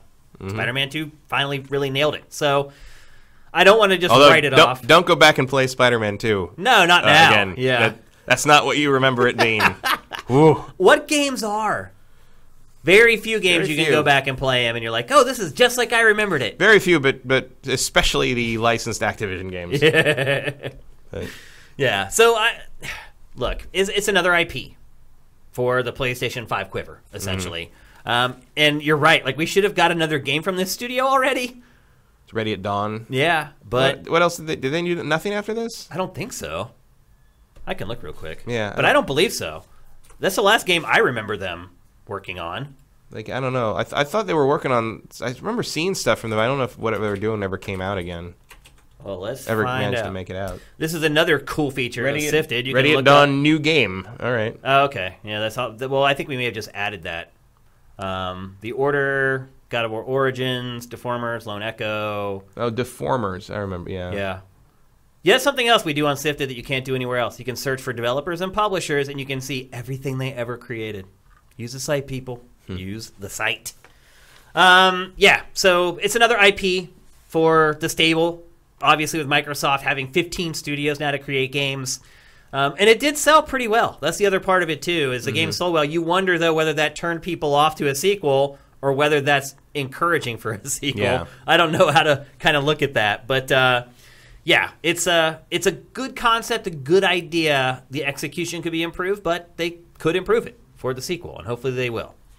So that's it. That's the PlayStation news from the last 7 days. That's enough. There's also rumors flying around that in February we're going to see a big PlayStation 5 reveal event. Yeah, February 5th, I think it's supposed That's to my be birthday, by the way. Yeah. How awesome would that be? Yeah. On my birthday, we get PlayStation 5. That'd be great. You can turn the 2 of February into a P pretty easily, and then 5. I bet that's what they do. You may be right, actually. That's funny that you would even think about that right now, but you're right. It's probably true. So anyway, it looks like we're going to get big news, even more big news about PlayStation 5 here in just a few weeks. So stay tuned. We'll be here to talk about all of it on GameFace. Next up, we've been talking about lots of best of decade stuff over the last month. Even though if you watch the latest episode of Pack or Factor, Pack would argue very strongly that it is not, in fact, the next decade. Well, he's wrong. Well, the other thing that I would say is somebody replied to him on YouTube and said, a decade is just 10 years. Well, it doesn't matter when it starts or ends. It's just a period of 10 years. Well, here's the more important thing. We don't count decades down from year one. No one does that. Right. It's just people who can't put certain things together applying the millennium thing, where millennium doesn't start till 2001 because you're counting from thousands of years from year one and there was no year zero. They're applying that to decades. No one counts decades that way. Right. The decades thing was invented very recently as a pop culture tracking mechanism to determine arbitrary standards by when fashion and trends occur. You mean what we're about to do? The 80s, 1980s are the 10 years in the 20th century that have the 8 in the tens column. Yeah. That's it. No one's counting decades down from the birth of Christ. That's not what anyone fucking does. 1990 is not in the 80s. I know. Incredibly strange people. Like, the decade is over. We are in the 20s now. Yeah. There's no argument on that. Well, you can't, because it's 2020. 2020. That's all it is. The only determining factor on the decade thing is what the tens place is. Yeah. And it's a 2. So we're in the 20s. Yeah. Unless you think 1980 was the 70s, it's not. You're right. I got no fucking patience for this thing. It's so stupid. It's just, because everyone's been doing it. You've learned a correct thing with the Millennium thing, and now you're taking that information and arbitrarily applying it to something that doesn't have anything to do with it. You're right. This is why you have to look puzzles up. Yeah. Think. You're so right. You are right, absolutely. And I agree with you. Like, it's like once it's turned 1980 or 1990, that's you think you're applying lateral thinking, but all you did was fall backwards into the toilet. This is great. So anyway, I agree with you, Matt, and I do believe that that has been the last decade. And we've talked about a lot of the stuff celebrating the last 10 years, and the MPD decided to celebrate as well. And it dug into its archives of data and gave us a nugget. Because you know how MPD is. It's like every little drip of data they give you, they act like they're doing you a favor. Well, they did us a favor. And they supplied the top 20 best-selling games from the past decade. And we have the list if you want to bring it up, Jared. So here they are, the top 20 best-selling games from the last 10 years. Do you like codfish? Yeah. Because we have codfish. Let's see, let's do the counting. 1, 2, 3, 4, 5, 6, 7, 8, 9 in the top 12. Wow. Are Call of Duty. And one more, 10. Are half of them Call of Duty? Yeah. Half of the games are Call of Duty. Because you have, unfortunately, our favorite Call of Duty from the last several years all the way down there at 15th. Of course it is. Of course it is. How funny is that? But still, Grand Theft Auto 5 did take the top spot. So at least some other game did something on this list other than Call of Duty. Then you go down the list. Are you surprised to see Red Dead Redemption 2 at number 7 already? That is fast. Yeah. That's real fast. Because you look at all these other games around it, they've all been had out. a lot of time, yeah. Yeah. And had, all these other platforms. Like, it just now got on PC for Red Dead. Not that they even count PC sales anymore, I don't believe, on MPD. I think it's just all retail console. But yeah, I'm surprised to see it up there so high. But then I think about all the marketing that Rockstar's done for the game. Maybe it's not that surprising. But still, that's impressive, man. For a game that's only been out for a couple years, to be number 7 of the last 10 years. Yeah, I guess it's 1 year. Yeah. It's crazy, dude. That's impressive. Don't underestimate the Rockstar. Are you surprised how low Minecraft is?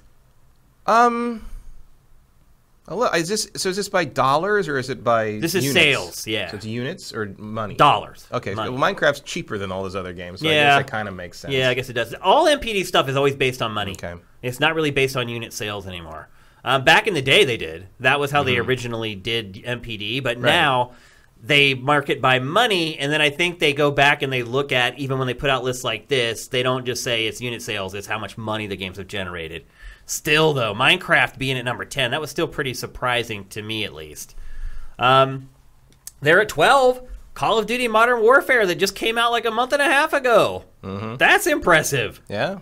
And I don't know why. Still did better than Infinite Warfare. Dude, the fact that Modern Warfare, which came out like a few months ago, has outsold Skyrim. That's insane. That's crazy. I mean, I was shocked how low Skyrim was, too. Yeah, I thought Skyrim would be higher. Yeah. I mean, because it's come out for every freaking platform like twice. And it came out in like 2011. I know. It's had all decade. I know. It's insane. Like, this list is really, really eye-opening to me.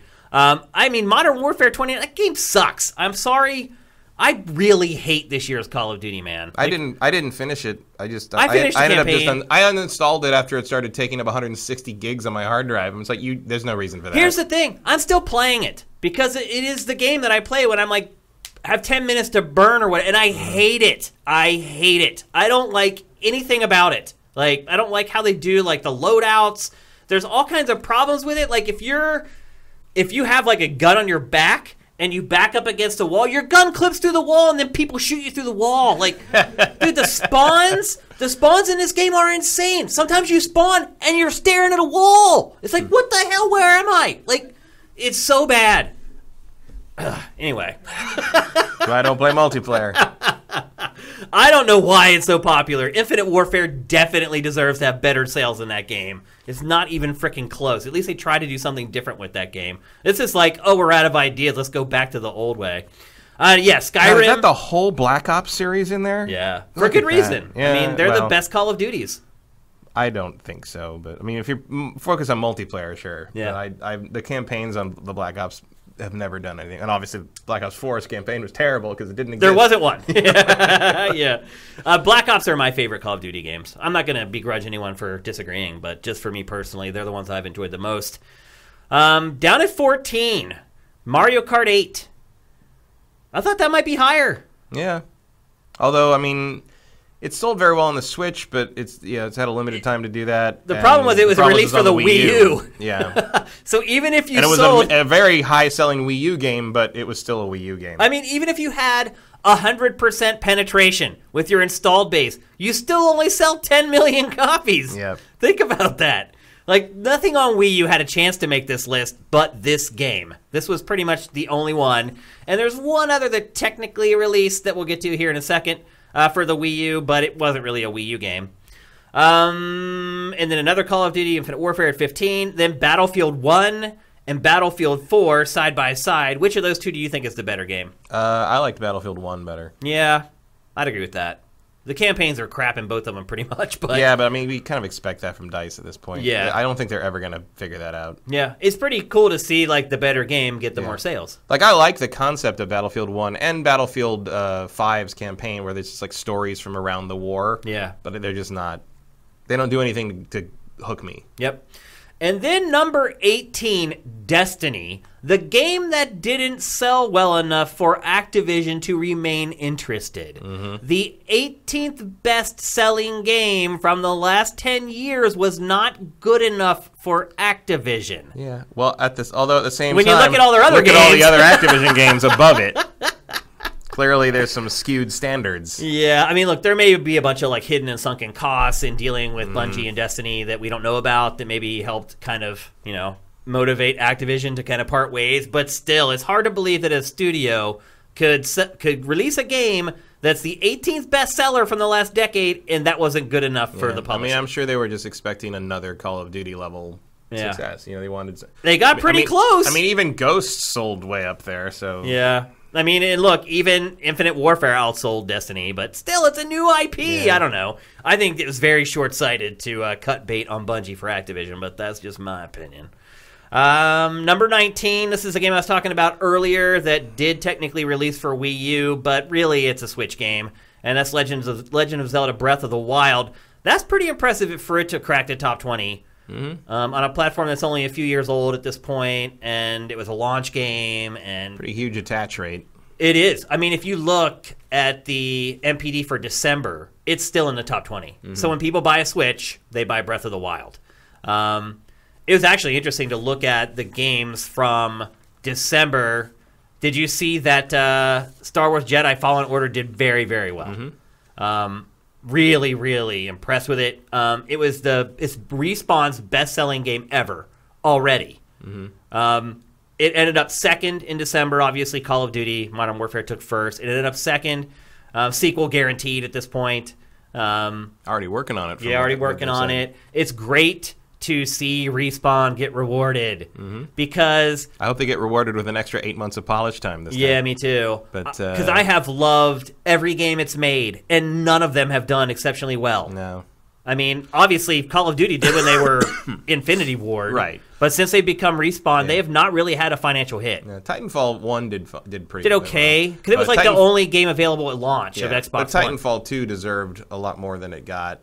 You can get that game sometimes for like $4 now. I know. And it is and if you ever see it, buy it. Yeah, it's probably the best first-person shooter campaign of the decade. Yep, I'd agree with that. Like, it's incredible. Yep. I agree. But it's good. If you haven't played the Titanfall 2 campaign, you are screwing yourself. You are, for sure. But it is great to see Respawn finally get rewarded financially for its great work. Because it's done great work all along. Also great to see a Star Wars game that's a single-player only adventure Metroid. I mean, it's crazy. Exactly the game that EA said doesn't matter anymore. This is literally the game that EA was like, no one wants this. And it's like, hey, guess what? Yeah, we do, assholes. Like, that's why I keep saying, like, I think there might be, apparently they have another game in there, Star Wars game in there somewhere, not the Motive one, maybe, but might be Motive was working on it, but it's not the one that got canceled. I think there's another Star Wars game this year. Yeah. I think there's another one in here that isn't Battlefront. God, I hope it's not Battlefront. Well, now that you bring that up, Battlefront does bring up the rear. It's number 20 of the best-selling games of the last decade. The first one from 2015. I mean, there was a hype around that was part of the wave that was with Force Awakens that was just like nothing else. It was also still pretty early in the gen, and we hadn't really seen the Star Wars world on that platform at that fidelity yet. And there's also an element. I mean, we hadn't seen a Star Wars game in almost 10 years at that point. That's true. Yeah. And not 10, more like 8. Force Unleashed 2 was the last one before that, and that was 2010? Sounds right. So like 5 years. 5 years since the last one. God knows how long since the last good one. And like it was. I remember showing that to some of my friends that didn't follow games that like Star Wars or like Avela, and like they couldn't believe it looked like that. Jaw drop. It's amazing. When you see the Stormtrooper armor, it looks like it just stepped off the screen. It's crazy. Yep. So I can understand, and I love that EA was disappointed with Battlefront 2's sales. I'm like, look, even without the loot box controversy, that game was never going to sell 15 million copies, dude. That was Force Awakened fever. Hey, Jared, bring that list back up real quick. So, Matt, of all the games on this list, which one is least deserving to be on the list? Yeah. I'm going to say Call of Duty Ghosts. Me too. Me too. That is the worst game on that list. To me, that is the worst game on the list. Yep, absolutely. But it still sold like mad. Number 6. That was back when Call of Duty's inertia could still carry it that far. It did, I feel like people have gotten choosier. Yep, it doesn't work anymore. Absolutely, it doesn't. What strikes you the most, other than the fact that Call of Duty dominates, which I think you knew was going to happen before? Well, I mean, it's that plus like Grand Theft Auto 5 is just destroying everything. A juggernaut. I think it's funny that what's Grand Theft Auto 6 gonna do? I don't know. I think it's funny that even the failed Call of Duty Infinite Warfare, which again is my favorite Call of Duty of the decade, naturally, still 15th best selling game of the decade. Yeah. They made a hefty profit on that game still, for sure. Absolutely. We'll never see anything like it again, but especially, I don't know. They still do all the cameos and stuff in Call of Duty. But I just like to see another thing set in that like sci-fi universe. Like I love where they took that. It'll never happen. It'll never happen again. Yep. Also, I mean, you put me in a jet, you put me in a space fighter, flight stuff. I like. I guess the only other surprise would be like, I know it's probably involved in digital sales and the price of things, but it does surprise me a little bit that Minecraft isn't higher. Yep. Just because I feel like it's constantly selling, but I guess who knows? I don't know what NPD tracks, if they track digital on everything or no, it's sold. They don't track it on like iPads and stuff. Yeah, right? I don't think so. I just feel like so much of its sales are to like tiny portable screens to keep children quiet. Yeah. Like you're missing that if you don't. And when it originally launched, it was $15. Is that right? I think the beta or the alpha was 15 or 10, and then the beta was 15, and then the final was 20. Yeah, if I remember right. Yeah, so I mean, even from the beginning, they've never generated a ton of money per sale. If you're counting specifically dollar value amounts sold, Minecraft's at a disadvantage against these $60 games. Yeah, because you realize it has to sell 3 copies to equal 1. Right. Sold from the other games. Still very, very impressive for a little indie game built by a team of like 8 people. It's amazing. Okay, one more bonus quiz for you, Matt, before we move on. So we just talked about 2010 to 2019, and we know what the best-selling games there are. What do you think is the best-selling game from the year 2000 to 2009?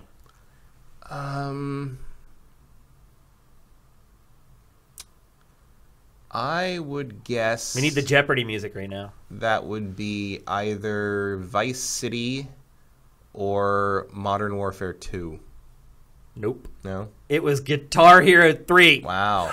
Guitar Hero... Wow. Yeah.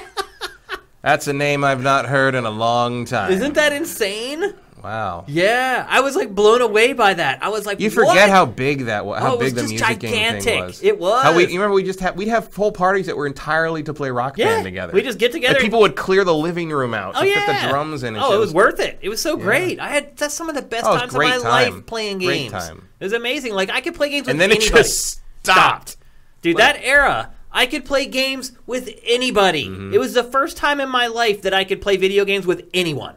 And even if you just handed them the mic and let them karaoke, like, they're fine with that. Like, it was definitely a different era. And I don't know why people got sick of it. It's still fun. It's still awesome. I always thought, I don't give him credit for a lot, but Tom Chick from Quarter to Three, when he reviewed the original Guitar Hero, said that playing multiplayer of Guitar Hero is the closest you'll ever get to having sex with your male friends. And I'm like...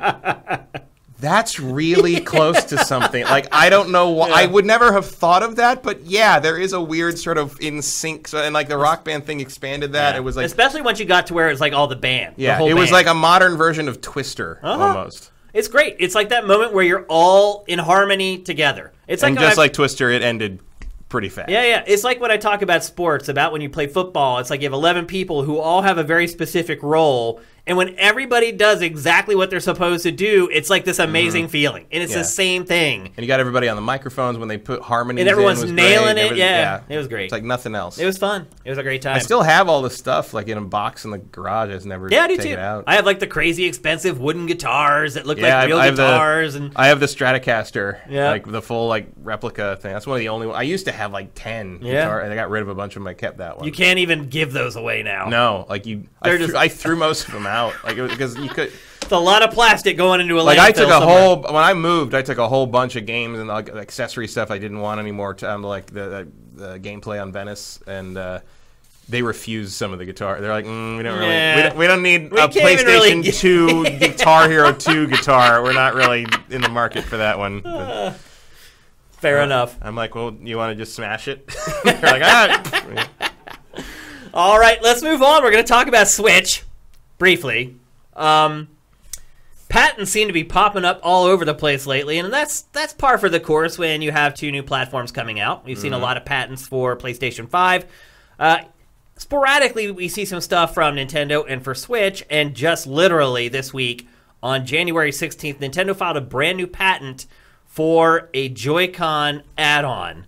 And it is I don't even know how to explain it. It's a stylus. Mm-hmm. But it's not just a piece of plastic that like slides into like the Joy-Con holder or whatever. There's actual electronics in the stylus that allows it to communicate with the Joy-Con.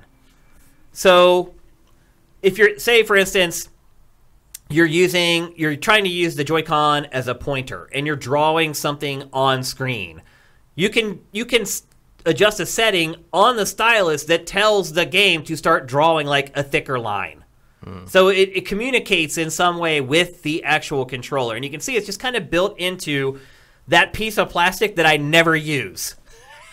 Like, I play Switch always, Joy-Con separate, but I never have that thing snapped onto them because they're a pain in the ass to get off. Yeah, that's what I mean. I never use the Joy-Cons, but if I did, I wouldn't put that on because, getting them off is annoying. Yeah, so I don't. But that's what this stylus is built into. And it's a little strange because there aren't really many games in the West where you really need a stylus. This makes me think that they got an art academy in the pipeline. Well, Brain Training came out in Japan, and it hasn't come out here. But so Japan has been getting games where this would be, I don't know, more functional with more than the West has. My guess is you're right. Like that stuff's probably going to start coming to the East, and that's probably why Nintendo has worked on this new piece of hardware for the Joy-Cons. And a Switch version of QuickBooks. Yeah, and you can see exactly what I was talking about there. They're talking about how just the communication from the stylus, it changes what happens in game.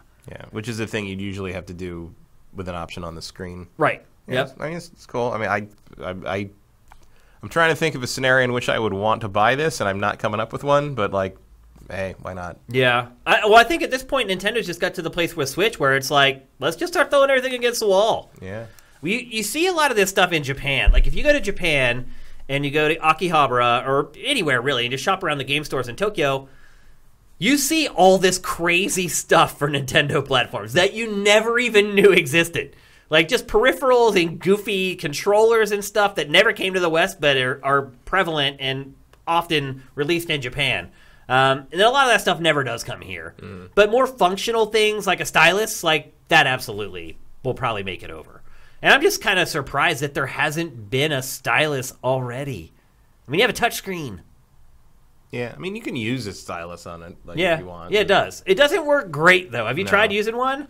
I used I have like one of the fancy metal 3DS ones, and I tried that once, and it just didn't. It actually seems to work better with your fingers, the Switch touchpad, for some reason. Like 3DS worked better with the stylus, but the Switch seems to work better with just your fingers. I don't know why. Well, I think the capacitor touchscreen just is better that way, but like, and I think they design it for that. I just don't like to do it because you get fingerprints all over it. Yeah, so. It makes it. Then you can't. It's hard to see the screen and blah blah blah. But anyway, it's just the kind of it's kind of the screen they use wants you to touch it, not to poke at it with a stick. Yeah, because they assume more people are going to use their fingers. I'll say they this. are. I mean, yeah. I'll say this. Like, I hardly ever use a touch screen on Switch. Same. Like, I don't know the last time I used it. I don't know if I sometimes I forget it. I forget it even is one. Yeah, that's the crazy part about it. And maybe that's why we haven't seen a stylus, because they're like, nobody's using it. They probably have data that says nobody touches the screen of the Switch unless they're cleaning it. That's the only time I touch the screen on my Switch. But anyway, always want to keep you guys up on the latest hardware happenings. We're giving a lot of love to PlayStation and Microsoft these days because obviously they have two consoles coming at the end of the year. I think it's only fair that we cover some of the hardware stuff related to Switch that's making the rounds. And there you go. There's a stylus coming. That's more than a stylus. Excuse me. Still not confirmed for the West, but my guess is probably on the way. Next, we're going to talk about Bethesda. Matt, speaking of the last decade, is there a publisher that has fallen farther in the last 10 years than Bethesda? Not that I can think of that's still in business. Right. That's still operating. Yeah. It's been a tough road. Interplay didn't do too well. Yeah. I don't even know if that was this decade. Well, if you think about their last big game, like their THQ. Yeah, they're gone. But if in terms of who survived, yeah, Bethesda's probably, certainly reputation-wise. Yeah, because, I mean, their last really big hit is Skyrim. And we just saw that as, like, the best-selling game from the last 10 years. So it was released, like, almost 10 years ago. Since then, we've had Fallout 4, which sold pretty well. I mean, what did it end up doing? Like 12, 14 million, something like that? Yeah, that sounds right. Somewhere in that ballpark. And that's been it. Since then, Bethesda's really struggled to get a hit. It's, most of its games have sold anywhere from like 2 to 5 or 6 million copies. There's the debacle that is Fallout 76. It's still like a chain around their ankle dragging them down. Bethesda needs good news at this point. Yes. Aside from how well their mobile games seem to be doing, which is random. Yeah, I mean, I think that's helping a lot. Yeah. The mobile game thing. Blades does get pretty regular updates and events and stuff. I mean, they're supporting them well. I just ran out of patience with Blades. Fallout Shelter was a big hit. Fallout Shelter was really good. They certainly haven't lost their touch there. Yeah. But Elder Scrolls Online's doing well. It is doing well. They just had a new expansion this week. Yeah. Which I also didn't play. That's Skyrim. I wondered how much that generates for them per month. I don't know anything about the economics of that game, but like they're selling the expansion for full price, so it must be doing all right. Yeah. Otherwise, you'd sell it for half price if you have an audience that's willing to. I mean, it's annoying that like Elder Scrolls 6 is so far away, but like you get you scratch the itch with Elder Scrolls Online, and you see a whole lot of the continent that you the haven't lore seen and all that, stuff. the characters. Elsewhere is really cool. The races, like seeing the places that you haven't seen, or going back to places that have been in the older games. For sure. Like, there's good stuff. There's good stuff in their catalog. I'll never play it. Yeah, I'll take your word for it. I mean, it is action driven. I mean, it's just like playing Skyrim basically with a little bit more like triggerable abilities. Yep. It works.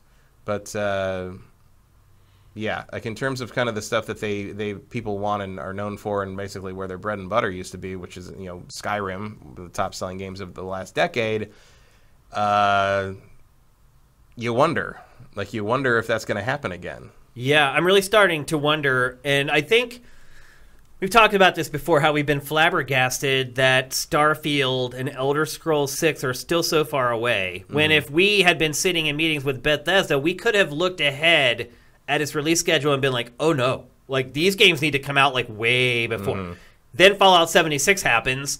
I'm assuming there's a fire alarm going off at Bethesda after that, because as you have said before, that was their bridge. Fallout 76 was going to be the bridge until they get to these other two games. Yeah, I feel like Fallout 76, they wanted to kind of be like the equivalent of Elder Scrolls Online. They wanted it to be the thing that could kind of ride through they obviously knew was going to be a long development cycle for Starfield and Elder Scrolls 6, which doesn't seem like it's even really started yet. Well, this is the news. Yeah. So the news is that development is kind of wrapping up on Starfield, and that Bethesda is hiring en masse for Elder Scrolls 6. Which means we're probably finally hitting full production. Right. Which, again, to me, is flabbergasting that they have not started full production on the most important game probably in the company's history. Well, I mean, Todd straight up said when they announced it in 2018, we haven't started it. The tech's not there yet. Like basically, like they couldn't start it yet. Like whatever they want to do with it, they couldn't do it until the next gen hardware probably was finalized and what they knew what they were working with for the next 10 years. Starfield, God knows what the hell that. I mean, I definitely want to see what Bethesda Game Studios does with a sci-fi space oriented, that's a really cool idea. Oh yeah, I'm really excited for that game. Yeah. This was the most exciting part of this news. So we're just that Starfield is finally nearing completion. I mean, do you believe that? No, I don't either. I think nearing completion means like end of 2021. Yeah, but like that is near completion for Bethesda. That is, yeah, yeah. Why do you think it's taken them so long to create Elder Scrolls 6? I think they're just waiting to make it something different. Not super different, but like Skyrim was a refinement of what came before in Oblivion. And then I think whatever they want to do with this next game, I think they want to expand it out into something even bigger and something even more bold. And even going back to like when Skyrim came out, and I remember talking to some of the Bethesda people about the combat in the game, and like they really want to improve the combat. Like they do need to, but they really want it to be better than it is. And it wouldn't surprise me if some of what they wanted to do with that required some higher level tech, or you hit a point where it got so late in this generation, there's no reason to make it for this gen.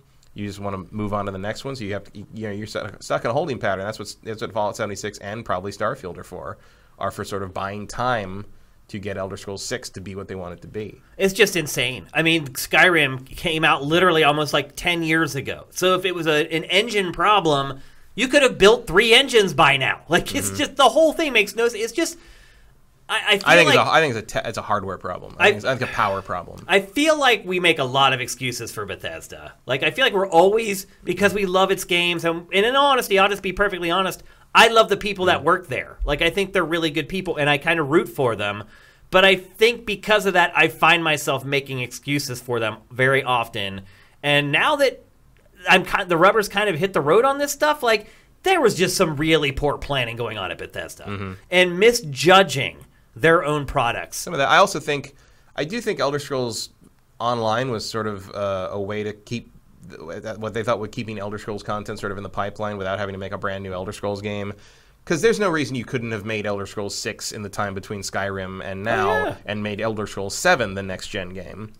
I probably would have liked that better than Fallout 4, but they didn't. I do play Elder Scrolls Online periodically, and it is because I want some Elder Scrolls fix. You want to be in that world, yeah. And like that's and I guess that's an effective strategy for something that milks me for more money than just buying Elder Scrolls 6 once would have done.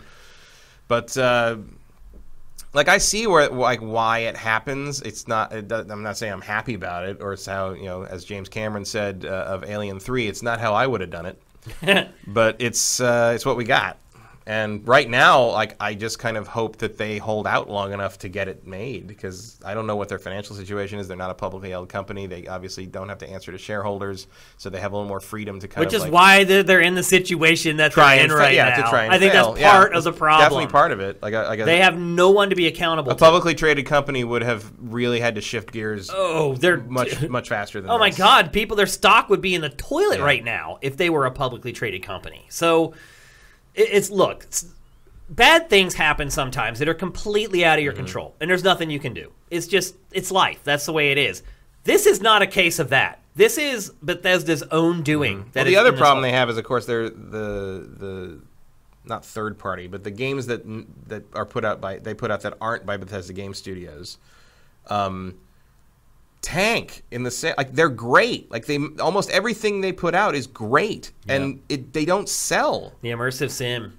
Yeah, but like, I mean, Doom does. Obviously, Doom's going to be a hit. Yep. But it's just like it's just their catalog is just this endless list of games that deserve to be played by more people than they were. Yep. And I don't know how to fix that. That's the part where I was saying sometimes bad stuff just happens. Yeah. Like, that's kind of been. Like, there is no reason millions of copies of Prey shouldn't have sold. Or Dishonored 2, I mean, you can go on down the line. But like the last really bad game like that I think they put out was Wet. Yeah, that was like 10 years ago. Yeah, and then they had Battle Cry, which was in development for forever and then disappeared, and they had to write that off. Even had a studio named after it. Yeah, and they had to write it all off. So, I don't know. When do you think we're going to see it? Like, I have a feeling now Elder Scrolls 6 is going to be like one of the last games that comes out for like PlayStation 5 and Xbox Series X. I don't know about that, but I would not be surprised. I've said many times, I don't expect to see Elder Scrolls 6 before 2024. Yeah, so that would be exactly what I'm saying. Like, it would be one of the swan songs. Well, no, that's for 4 PlayStation years. 5. Yeah, I mean, that's where things are kind of wrapping up. No, it does not. It's right in the middle. Like, the generation is going to be 6-7 years minimum. So you're right in the middle. You're kind of in the sweet spot there. You figured out the hardware. People know what to do. I think it's gonna be fine. In terms of what the game is, what we play. I don't know about financially and whatever. That's good. Starfield hopefully will be a kind of a third pillar in the Bethesda Game Studios sort of lineup. Where right now we've spent a long time sort of alternating between Elder Scrolls and Fallout, and it would be nice to have a third different thing in there that they can lean on. It could be. Frankly, I am a little more excited to see what Starfield is than to play another Elder Scrolls game. What I was just going to say is it could be that Starfield, once we play it, nobody cares about Elder Scrolls again. That could be the magic laser bullet we need. Yeah, people could play it and be like, well, crap, I don't need Elder Scrolls now. This game's better. And play this for 3 years and buy it 4 times. But Bethesda has to nail it. Yeah. Like, it's on thin ice. Like, it can't really afford to have too many more screw-ups, or it's going to be in deep trouble. So, ZeniMax... Maybe, I hate to say this because I always hate saying this. You want artists to have freedom to do what they want. And I think sometimes that can backfire. And I think ZeniMax has maybe let Bethesda be a little more autonomous than it should. I do think that if Fallout 76 had been good, we wouldn't be really having this conversation. Right, Like that was the key. Yeah. And Fallout 76 was a risk, and, Todd Howard did spend a lot of the time...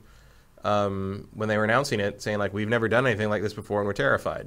And for good reason. Yeah, I mean, for good reason. I mean, I think one of the like I've said, I think the reason we saw Starfield and Elder Scrolls 6 announced that year is because they knew what Fallout 76 was going to be. Yeah, and they knew they had to give us hope somehow, and that's what that was supposed to be. Yeah. And meanwhile, this was. I mean, that's the thing is Fallout 76 did not turn out tremendously well. I still have never played it. I don't care. I don't want that out of Fallout. I don't want to spend my money on what this became. They still haven't given up. There was a free weekend. I missed it. I would have played it then, but I didn't get around to it. But, you can't say what... How do you convince somebody to pay for a month of this game? I don't know. After all the news that's out there. But I can't say that I look at this game and I'm like, well, they played it safe, because they didn't. They tried something here, and it didn't work. They did try something new. I'll give them that. I mean, at least new for the franchise, not new in general. Anything new that they did in the genre was pretty much rejected unanimously. Yeah. So it was definitely a failed experiment. Hopefully Bethesda can learn from it, and it's not going to be one of these things where it hurts them so bad that they can't learn from it. But I don't know. There's just been poor management there. I mean, that's just the truth. That's really what's happened across the board. You can go into all the details of it and get really granular about it, but the truth is it's just been poorly managed. And I don't know who that person is that's responsible for that, but they probably should get sure it's more than one person. Yeah, but if there is one person, they should probably find a new person to do that because it has not worked out well.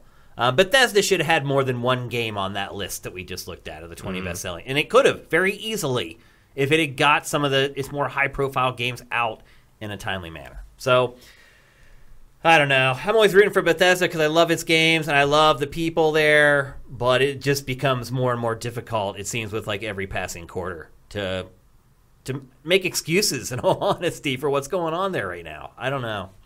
It's a shame. But I'm not giving up hope on Starfield or Elder Scrolls, and I absolutely do believe that if Starfield is just Elder Scrolls with a sci-fi paint job, it could be even bigger. Yeah.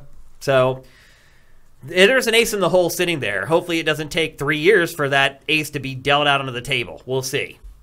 Next up, we're going to talk a little bit more about Nintendo, but mostly about Fire Emblem Three Houses. And that's because it was a big week for Fire Emblem Three Houses. Not only has it won Best Strategy Game of the Year for 2019, it did very well at the Game Awards. It did very well at each publication's Game of the Year Awards. I think it won Best Strategy Game across the board, pretty much. I mean, from everybody. Not a whole lot of competition. No, it was. But it was very good. It was a bit of a thin year. And it was a good game. Yeah, I mean, I played this thing like 80 hours. So it was not any kind of... Well, I hope you're ready to play it some more, Matt Kyle, because... there's an expansion coming. The first piece of DLC is coming. The secret fourth house. But before we got that, we got the Byleth, the main character from this game, is coming to Smash Brothers. So Nintendo went back in-house finally. Or as we call it now, Smash Emblem. Yeah, pretty much. So Nintendo did go back in-house for this character after being mostly third-party. I think for the last 3? All but the first. The first one was the Piranha Plant. Yeah, and all the others were third-party. Yeah. So they've gone back in-house finally for this one. Byleth, to me, was not an especially charismatic character. No. I mean, I liked their design. Like, I liked what they looked like, both male and female. And both will be coming to Smash as well. You'll get both the male... But it was not exactly a timeless design in general, especially in Fire Emblem context. Like, I could think of 3 other characters in Three Houses I'd rather have in Smash. Well, and also, like, there's so many sword-oriented Fire Emblem characters in Smash already. They all are, pretty much. Yeah. But can you really put, like, an archer in Smash? You put a guy with an axe in there or something. That's what I'm saying. Spears or something. There were several characters in this game that I felt would have been a more interesting fit for Smash Brothers, but... are you not going to put the main protagonist in there? Of course you are. Yeah. Like, it just makes too much sense. Again, you can play as both the male or the female version of the character, depending on what your preferences are. It looks like he plays a lot like the prior sword-wielding Fire Emblem characters in Smash. It makes them look a lot like... I wouldn't call him a clone. Not a clone, but doesn't look that different from Chrom. Yeah. Really. But, I mean, whatever. Yeah. I already paid for the season pass. Oh, you paid for the Smash Brothers season pass? I think I did. I think I bought the package, yeah. Oh, wow. Well. But they're doing more, so, you know. There's, 6 more characters coming this year? Yeah. This year! So, yeah, I think what we said... I think be patient, you know. Yeah. I think what we said when this came out is turning out to be true. This is a platform now. It's not a game. It's a platform that's going to live on for a long, long time. And they're just going to keep adding new characters to it and... keep going that way. I mean, why wouldn't you? It's all you need to do. That's all. That's what people get excited about, is who's going to be in it. Not necessarily, hey, is there this new goofy mode that you're going to play for an hour and not go back to? Smash is all about the roster, the head-to-head play. At least in my opinion is, anyway. And while we've been talking about Smash, there was also another big announcement for Three Houses General, and that is that there's a new house coming to Fire Emblem Three Houses. So are they going to call it Fire Emblem 4 Houses now? Probably not. Definitely not. I mean, that's what they should probably call the DLC, right? Fire Emblem 4 Houses? Or Fourth House. Or Fourth House or something like that. I believe it's like on a separate island or something. Yeah. So I know what people were thinking. They're like, oh my gosh, there's going to be a new house you can choose from and play the... No, you can't. No. It's not like you're going to start the game over, and then instead of 3 houses to choose from, there's 4, and then you can play the whole game as that 4th house. No, that's not how it's happening. It is like a side story where there is this 4th house, and you're right, it's in like a new piece of territory. It does pick up after the end of the base game, which I think will have some added interest for people who made it all the way to the end. I would like to see the data on 3 houses to see how many people finished the game that purchased it. Mm-hmm. What would you guess would be the percentage of people who finished that game? I'd guess that's in like the 15 to 20% range. Yeah. At knowing what we know already about finish rates on big like shooters and stuff that are lucky to get to like 35%. What did Cliffy say Gears completion rate was? Like 38% or something like that? It was awful. 25% is like a really good completion rate for most games. Yeah, in that game, Gears is easy to finish. Like all of them are pretty easy to finish. There's not that much resistance, and still, people couldn't make it to the end. So I know 15% might be generous. This game is so big. It's just so huge. Like, you could have bought it back when it came out, and maybe you still haven't got to the end. Yeah. If you're not like us, you just don't sit down and play it all day because you need to for work or whatever. So, get your money's worth. Yeah, the funny part was when I saw this announced, I'm like, oh, finally. And then I thought about it. I'm like, oh, wait a minute. Like, most people aren't even ready for DLC for this game yet. So it's good to see that they're supporting it so quickly after release with some new content. I may go back and play this, actually. Like, I don't play hardly any DLC. I just don't have time. I can't go back and play a game again, usually. This one, I might, like, download it and check it out at least and see if it can catch my fancy. Because it's not like there's a whole lot of other stuff going on right now anyway. But it seems like Nintendo slowly getting itself up to speed with everybody else. Mm-hmm. It's getting to the point where it's releasing DLC on schedule, like most publishers do. We still haven't really seen a game as a service yet from Nintendo. How would you feel if Breath of the Wild ended up being that? Yeah, that would be a very silly choice. It would be, and I would be really surprised if Nintendo did that. But you also got to figure is trying to figure out like, where is our game as a service? Where is this? I mean, their game as a Smash, service, I guess. Sort of, but their games as a service is really their mobile division. Yeah, like that's kind of what I imagine. Like, if there was going to be one game as a service thing they did, it would probably be something like Fire Emblem, a Fire Emblem permutation, or that is not a crazy way to approach a new F-Zero game. Yeah, that's true. That's a good point, for sure. Maybe I just want F-Zero back, but no. Well, we definitely all want F-Zero back. Like, what's up with that? Like, that is one of the missing IP right now from the Switch, like, repertoire. Where's F-Zero? Where's all the racing stuff? Where's F-Zero? Where's Wave Race? Where's 1080? Yeah. Where's Mario Kart 9? Yeah, new Mario Kart. Yeah. I mean, we've been playing Mario Kart 8 now for way too long. Where's Kirby's Air Ride? Yeah, that's its other game as a service, Mario Kart 8. Yeah. Because it's continued to put out DLC for it. But I think Nintendo's still hunting for that, like a console game as a service, something that can live on. Yeah, that isn't just like a duplicate of how other people do it. Right. Because Nintendo refuses to do what other people do. Yep. So, like, I can't see them putting out like a Destiny clone. No, they'll find some unique way to do it where they'll put its own spin on it and that type of thing. It's not going to be, you're right, like just an ape of Destiny. I mean, you can even look at Breath of the Wild. It had all those other games to look at. All those open-world action RPGs that were like all the rage that it could have looked at to emulate to make Breath of the Wild, but it didn't. Like, it still managed to make an action RPG that was unique from everything else that was coming out. Now, some would argue that was for the better, some would argue it was for the worse. But regardless, it refused to just clone all the big games of the time. It still decided, like, no, we want to make sure we put some stuff in this that isn't in other games. I would argue it made the game worse. Not everyone would agree with that. Some people think it made the game better. So, at the very least, Nintendo does strive to at least provide something unique with its games. But, I mean, you know, you kind of have to have a gas at this point. Like, it's just kind of part of being in the industry. If you want to be successful, it's like that product that you have that's always churning revenue while you're working on all the other stuff that gives you the revenue spikes. It's just kind of the way you have to structure your business now. If you want to be successful in games. And I'm sure Nintendo knows that, and Nintendo's looking at it. Fire Emblem, I don't think, is a vehicle for it. But certainly the next Mario Kart could be. I mean, it has been a vehicle on mobile. Yeah. No, you're right. Yeah, that's Fire true. Emblem Heroes is a monster. No, you're right. That's a good point, actually. So I guess I'm wrong there. It actually can be a vehicle. Maybe they're trying to incorporate some of the mobile concepts into this game. I wouldn't say that this first piece of DLC says that to me. No. But maybe in future releases it could become more apparent. We'll see. Wouldn't shock me. Yep. But look, bottom line is more of a good thing, never a bad thing. Absolutely. All right. It's time to move on for our last topic of episode 196 here on GameFace at Sifted Games at Sifted.net. We're going to talk about the biggest game of January 2020. Without a doubt, it was the game that was the image for the thumbnail for the games of January.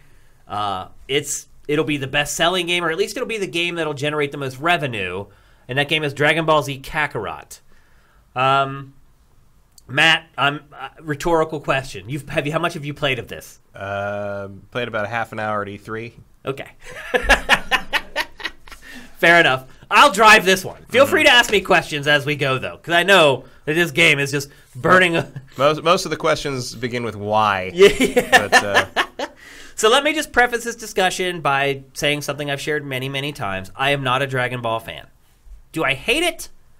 The IP? No, I wouldn't go that far. I would have to care more to hate it. Yeah, exactly. It's just a That's a good way to put it. It's just a thing I was too old for. Like, Yeah. I mean, I know it's old. It's it was old when I was a kid. Really, it was around at the time, but it didn't air in America. Yeah, it wasn't shown when we were at kids. the time. I mean, I have friends who grew up in Europe, and it was shown when they were kids, our age. Yeah. It was shown when they were like in the 80s and late 80s. So they did grow up with it and love it, but I didn't. The first time I saw it was when it aired here, and I had to watch it in the store I managed with the owner's grandkids because he wouldn't let it air in his store because he didn't want to see this shit. Yeah. So I had to watch the whole thing. I watched the whole thing, day by day. But I was 23, so it was not as engrossing as it was for the 10-year-old grandkids who loved it. They loved it. But the way I look, I kind of compare Dragon Ball to like Transformers for me.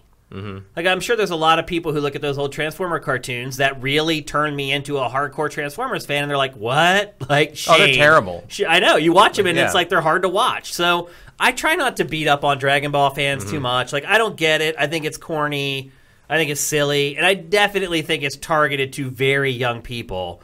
But, look, it's different strokes for different folks. So I'm not going to bang on Dragon Ball when I talk about this game. I'll bang on Dragon Ball games because I don't know why they can't nail this. Yeah, and they definitely do not nail it. The fighting game, Yeah, there have been some good fighting games. Fighters is Fighters. great. It's just whenever they try to make like this kind of action RPG adventure game, it's just so bleh. It is. Like, I don't know why. So this retells the story that if you're a Dragon Ball fan, you know all too well. It's like the 12th game that's retold the same story. This game starts, you've already fought Piccolo and defeated him, and then you're kind of going home as like the warrior to your family. And that's kind of where this game picks up, and then Piccolo comes back because you're only one of like 5 Saiyans left in the world, and one of the other ones comes and shows up and says, hey, you're supposed to be destroying Earth, and instead you're like friends with all these people, and then I'm not going to spoil what happens next for those of you who don't know the story For the of 5 Dragon people Ball Z. who care that have not seen Dragon Ball Z but still want to play this game. So, it does just replicate... Rosebud is his sled. It does just replicate the story from Dragon Ball Z, so I'm not going to go into it too much. By now, if you know it, you either love it or you hate it. There's no point in really discussing it, though I will say it does a pretty good job of telling the story. It's a function of kind of 3 different types of storytelling. There's like full-screen cinematics that are fully rendered, fully animated. There are essentially static still images with text bubbles where a lot of the conversation happens. And then there are cinematics that kind of happen in real time, and they are the Achilles heel. The stuff that's like cinematic, that stuff looks great. It's shot very well. It's framed very well. It's just like the show, and the tech behind it looks good. Some of the conversation cinematics, though, like they do the whole, oh, this guy's talking, but we're showing the back of his head, or we're showing it from some weird angle where you can't tell who is talking. Like you're seeing right here. There's a perfect example of it. Like he'll be talking, Goku will be talking to Gohan, but you won't see his face. You'll see Gohan's. It's just the principles of storytelling aren't handled especially well in this game. Some parts of it are, some parts of it not so much. So I think a lot of people who are watching this B-roll or maybe just watched a trailer or two, they're probably like, oh, wow, it's like Skyrim but Dragon Ball. It's like this big open world universe where you can go wherever you want and do whatever you want. And that's simply not the case. I knew before I started playing this game that it wasn't a true open world game. I had played it at a couple conventions, press events, stuff like that. So I knew that they were sections of the level that you were confined to, and then there would be load times. However, now that I've actually played the game, it's not open world at all. Not even like pseudo open world. Not even like God of War pseudo open world. I mean, the levels in this game are really no bigger than single player levels would have been in non-open world games. You can literally, because you can run so fast, you can run from one end to the other in probably like 15 or 20 seconds because you run really quickly, and so you can make a lot of headway in a short amount of time. So the first thing I would say is the worlds in this game are small. They're not big, and you'll get to a point and like a load screen will pop up and it'll have to load like the next section of the level.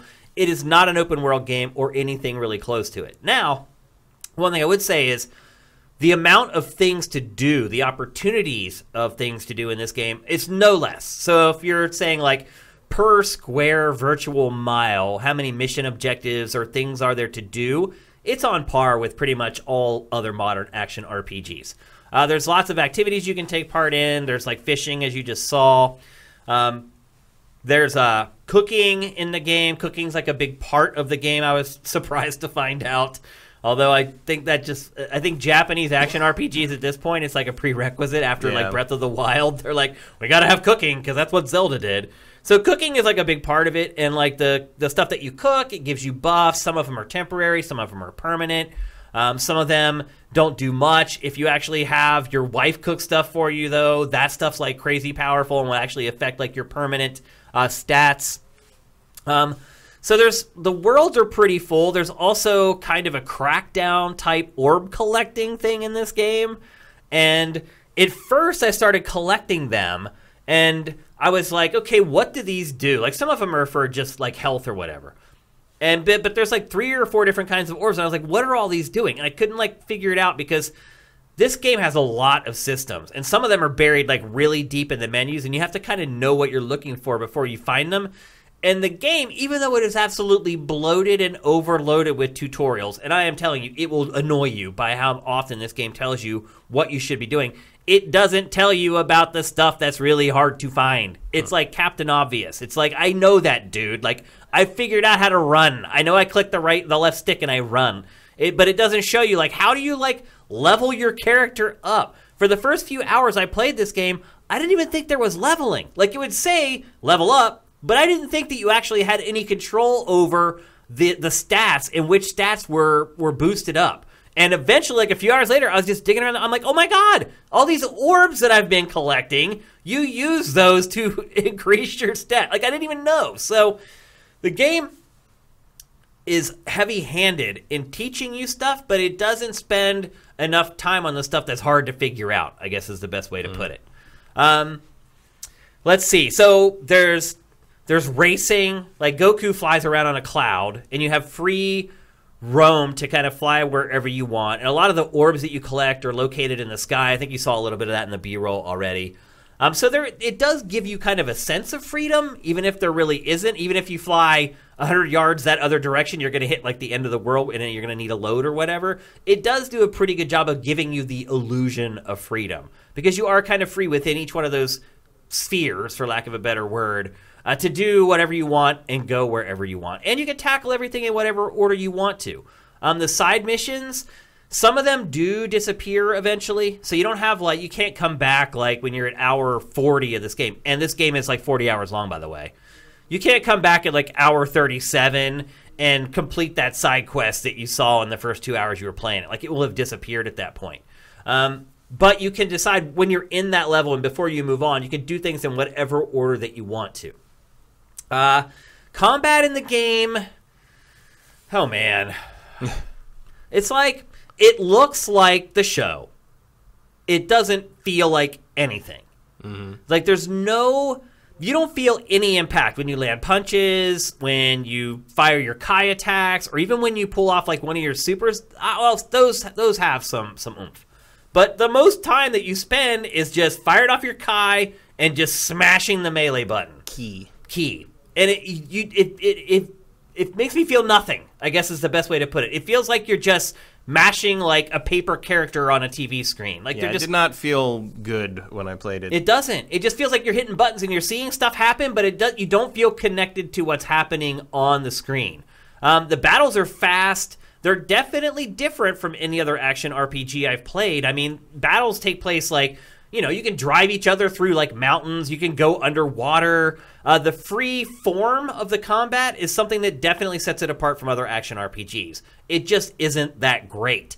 And there's not much depth to it either. Basically what you do is as you're closing the gap, you fire your key. Then you start laying in the melee. Once you've kind of loaded up with a combo with your melee, then you hold triangle, charge up, and release your super. And you just rinse and repeat. There's a block and a dodge mechanic for 99% of the enemies you face. You'll never have to use it. In fact, the enemies that you just run into, like out in the world that aren't boss characters, they're a joke.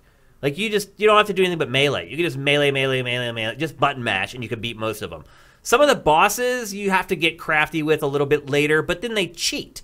There's all these weird kind of issues where moves get canceled. So if you almost have to learn how to work around the game, because if you go through a certain combo and then go to use your super, sometimes the camera will cut away and it will cancel your attack. Meanwhile, the boss characters can just fire off their specials with like no governing at all. So there are times where the boss fights can feel a little cheap. They're not impossible, but they can feel a little cheap. The rank and file enemies in this game, it's a joke. Like, I don't even know why they're there. As far as progression is the weakest part of this game.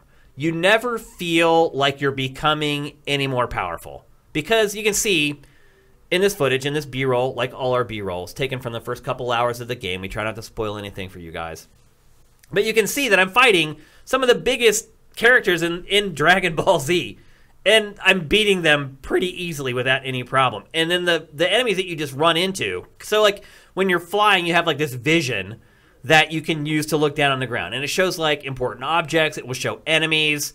If you use that vision, sometimes if you're close to an enemy, you'll just get randomly attacked by the enemy. And those enemies are a joke. Like, literally, you can just mash the circle button and melee them until they're done.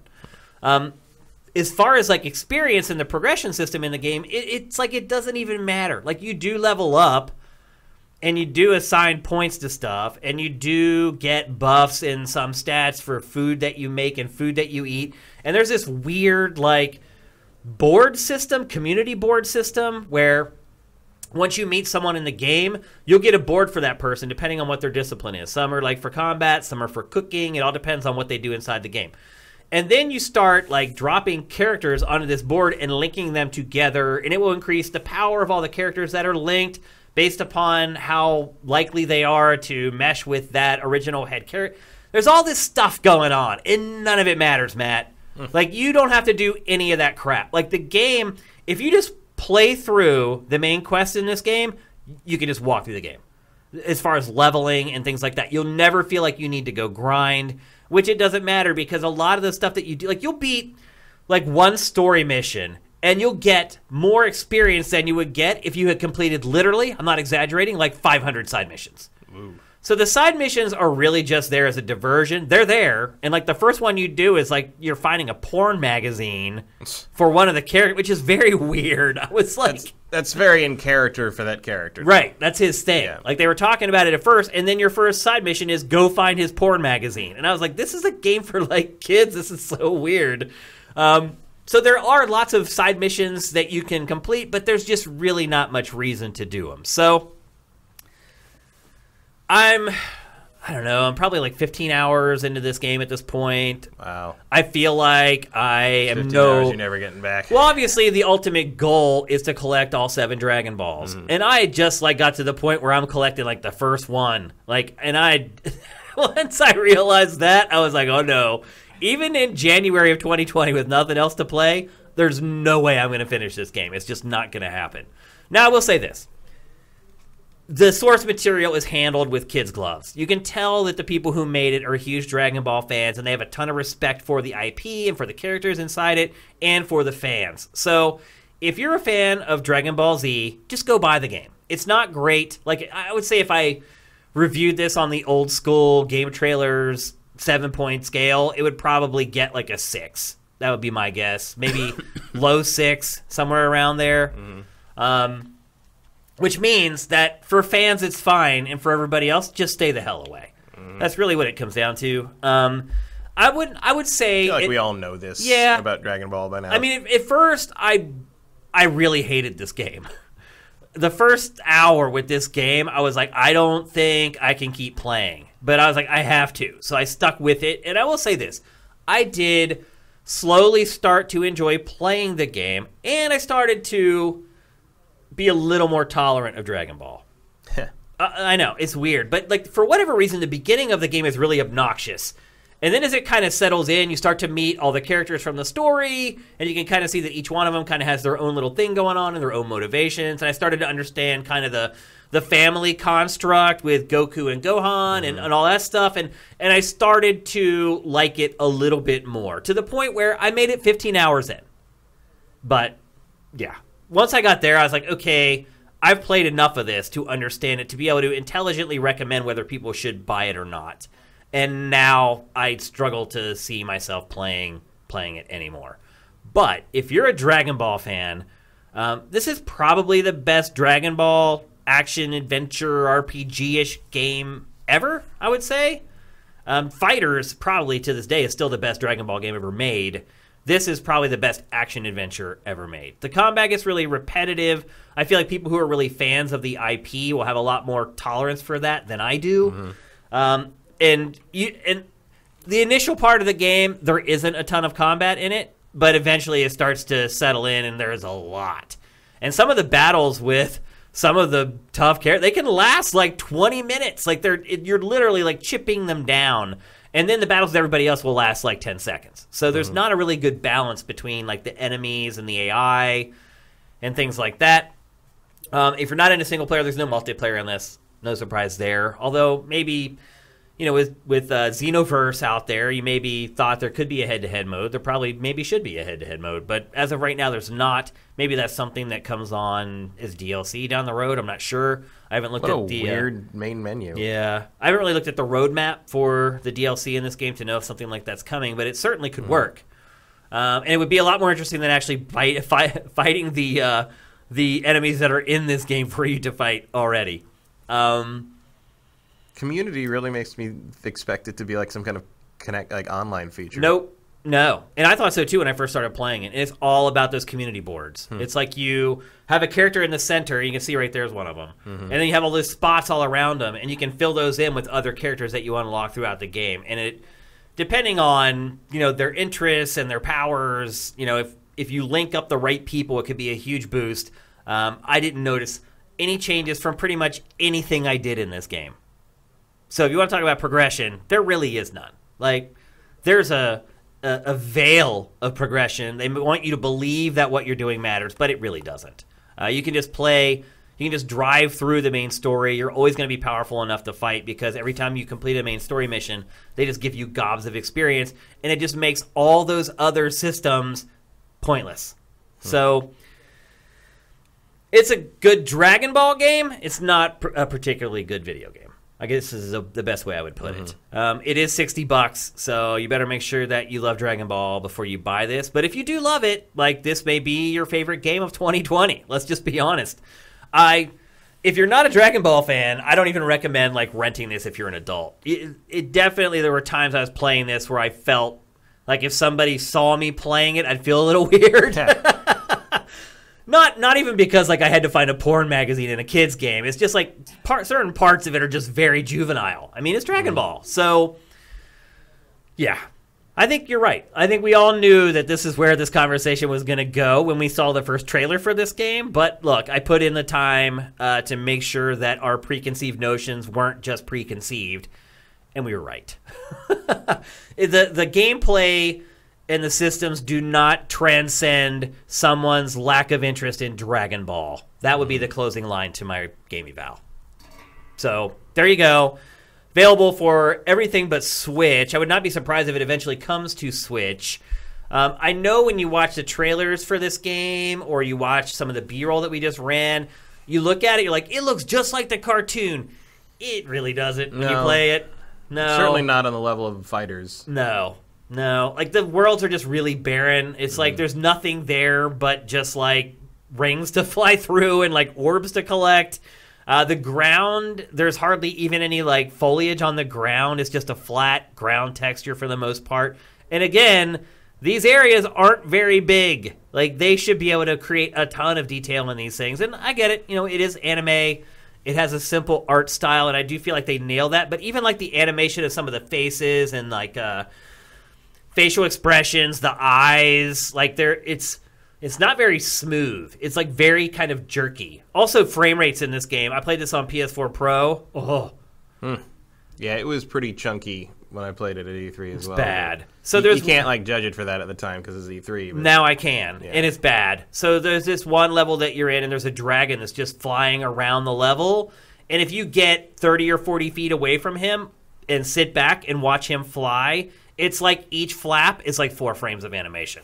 So it gets bad. And it starts to break up here and there. So, yeah. That's it. Dragon Ball Z Kakarot. And I think, as you probably knew before I even started talking about this, if you're a fan, buy it. If you're not, don't even think about it. That's pretty much the way it goes.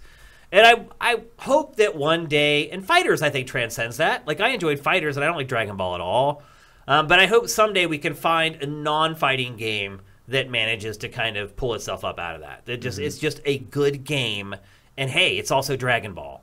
I think everything we've got from this IP has been the reverse. It's like, it's Dragon Ball plus a video game. Yeah. It needs to be flipped. And we'll see if Bandai Namco can get there. I'm not positive about that.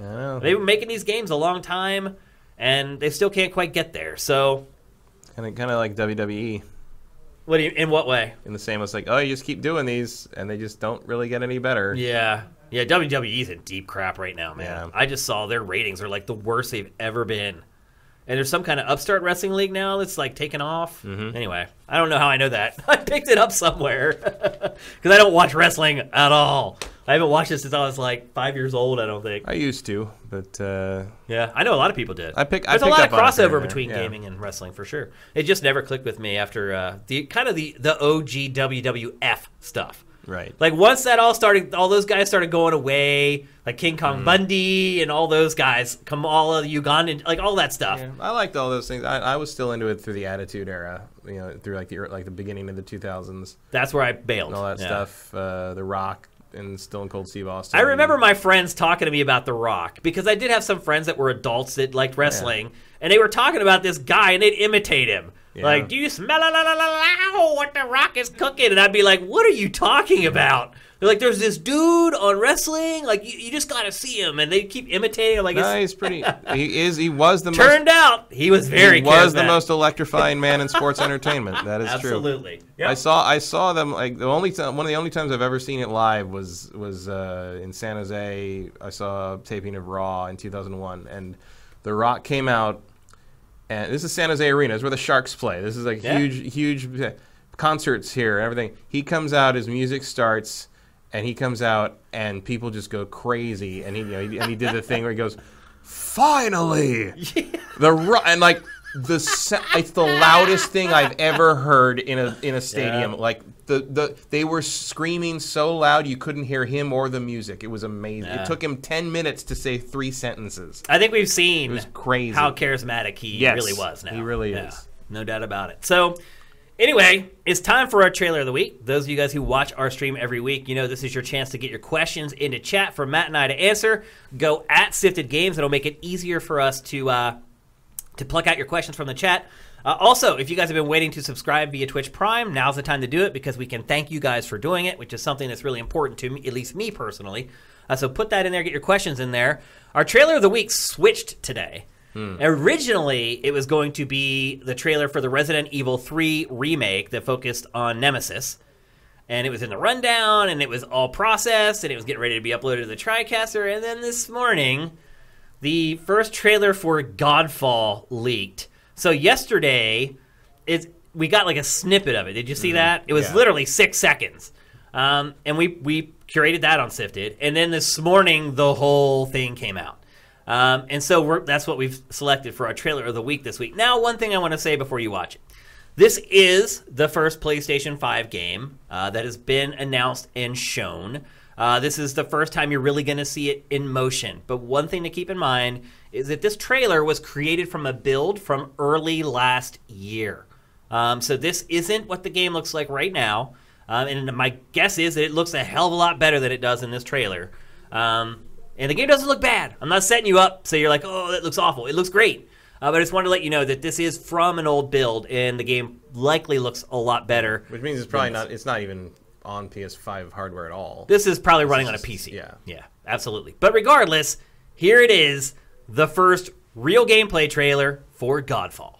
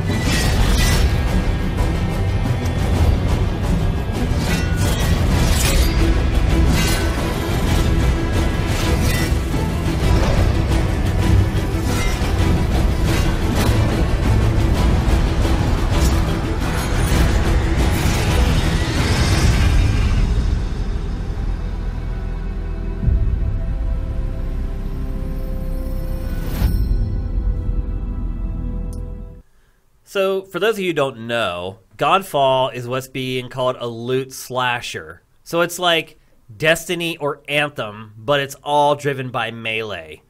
Do you think that can succeed?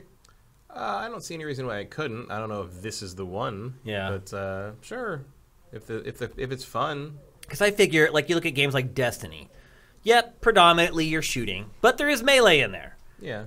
So you have the option. You can both go hand to hand, or you can shoot. This, there is no option. It's just all melee. I don't know. I mean, it's been done. Like, plenty of games are melee. Is there a game as a service that's a melee, though? No, but I don't really see a problem with it. Like, if they get it to work, great. Yeah. Like, there's nothing inherently about melee makes me think you can't adapt that system. It's just, Borderlands with more swords. Like, it's fine. This game also, by the way, is eventually coming to PC as well. It appears to be a timed exclusive on PlayStation 5. Like, I don't know, like, how to feel about, I mean, it doesn't look particularly interesting to me. Doesn't. It just looks like another hack and slash, whatever, and then, like, layering games as a service elements on top of it does not make me more interested. But at the same time, like, the story behind it where, like, Gearbox saw it and thought it was so good that they're like, we'll sponsor you or do whatever we need to do to get this game, in front of people.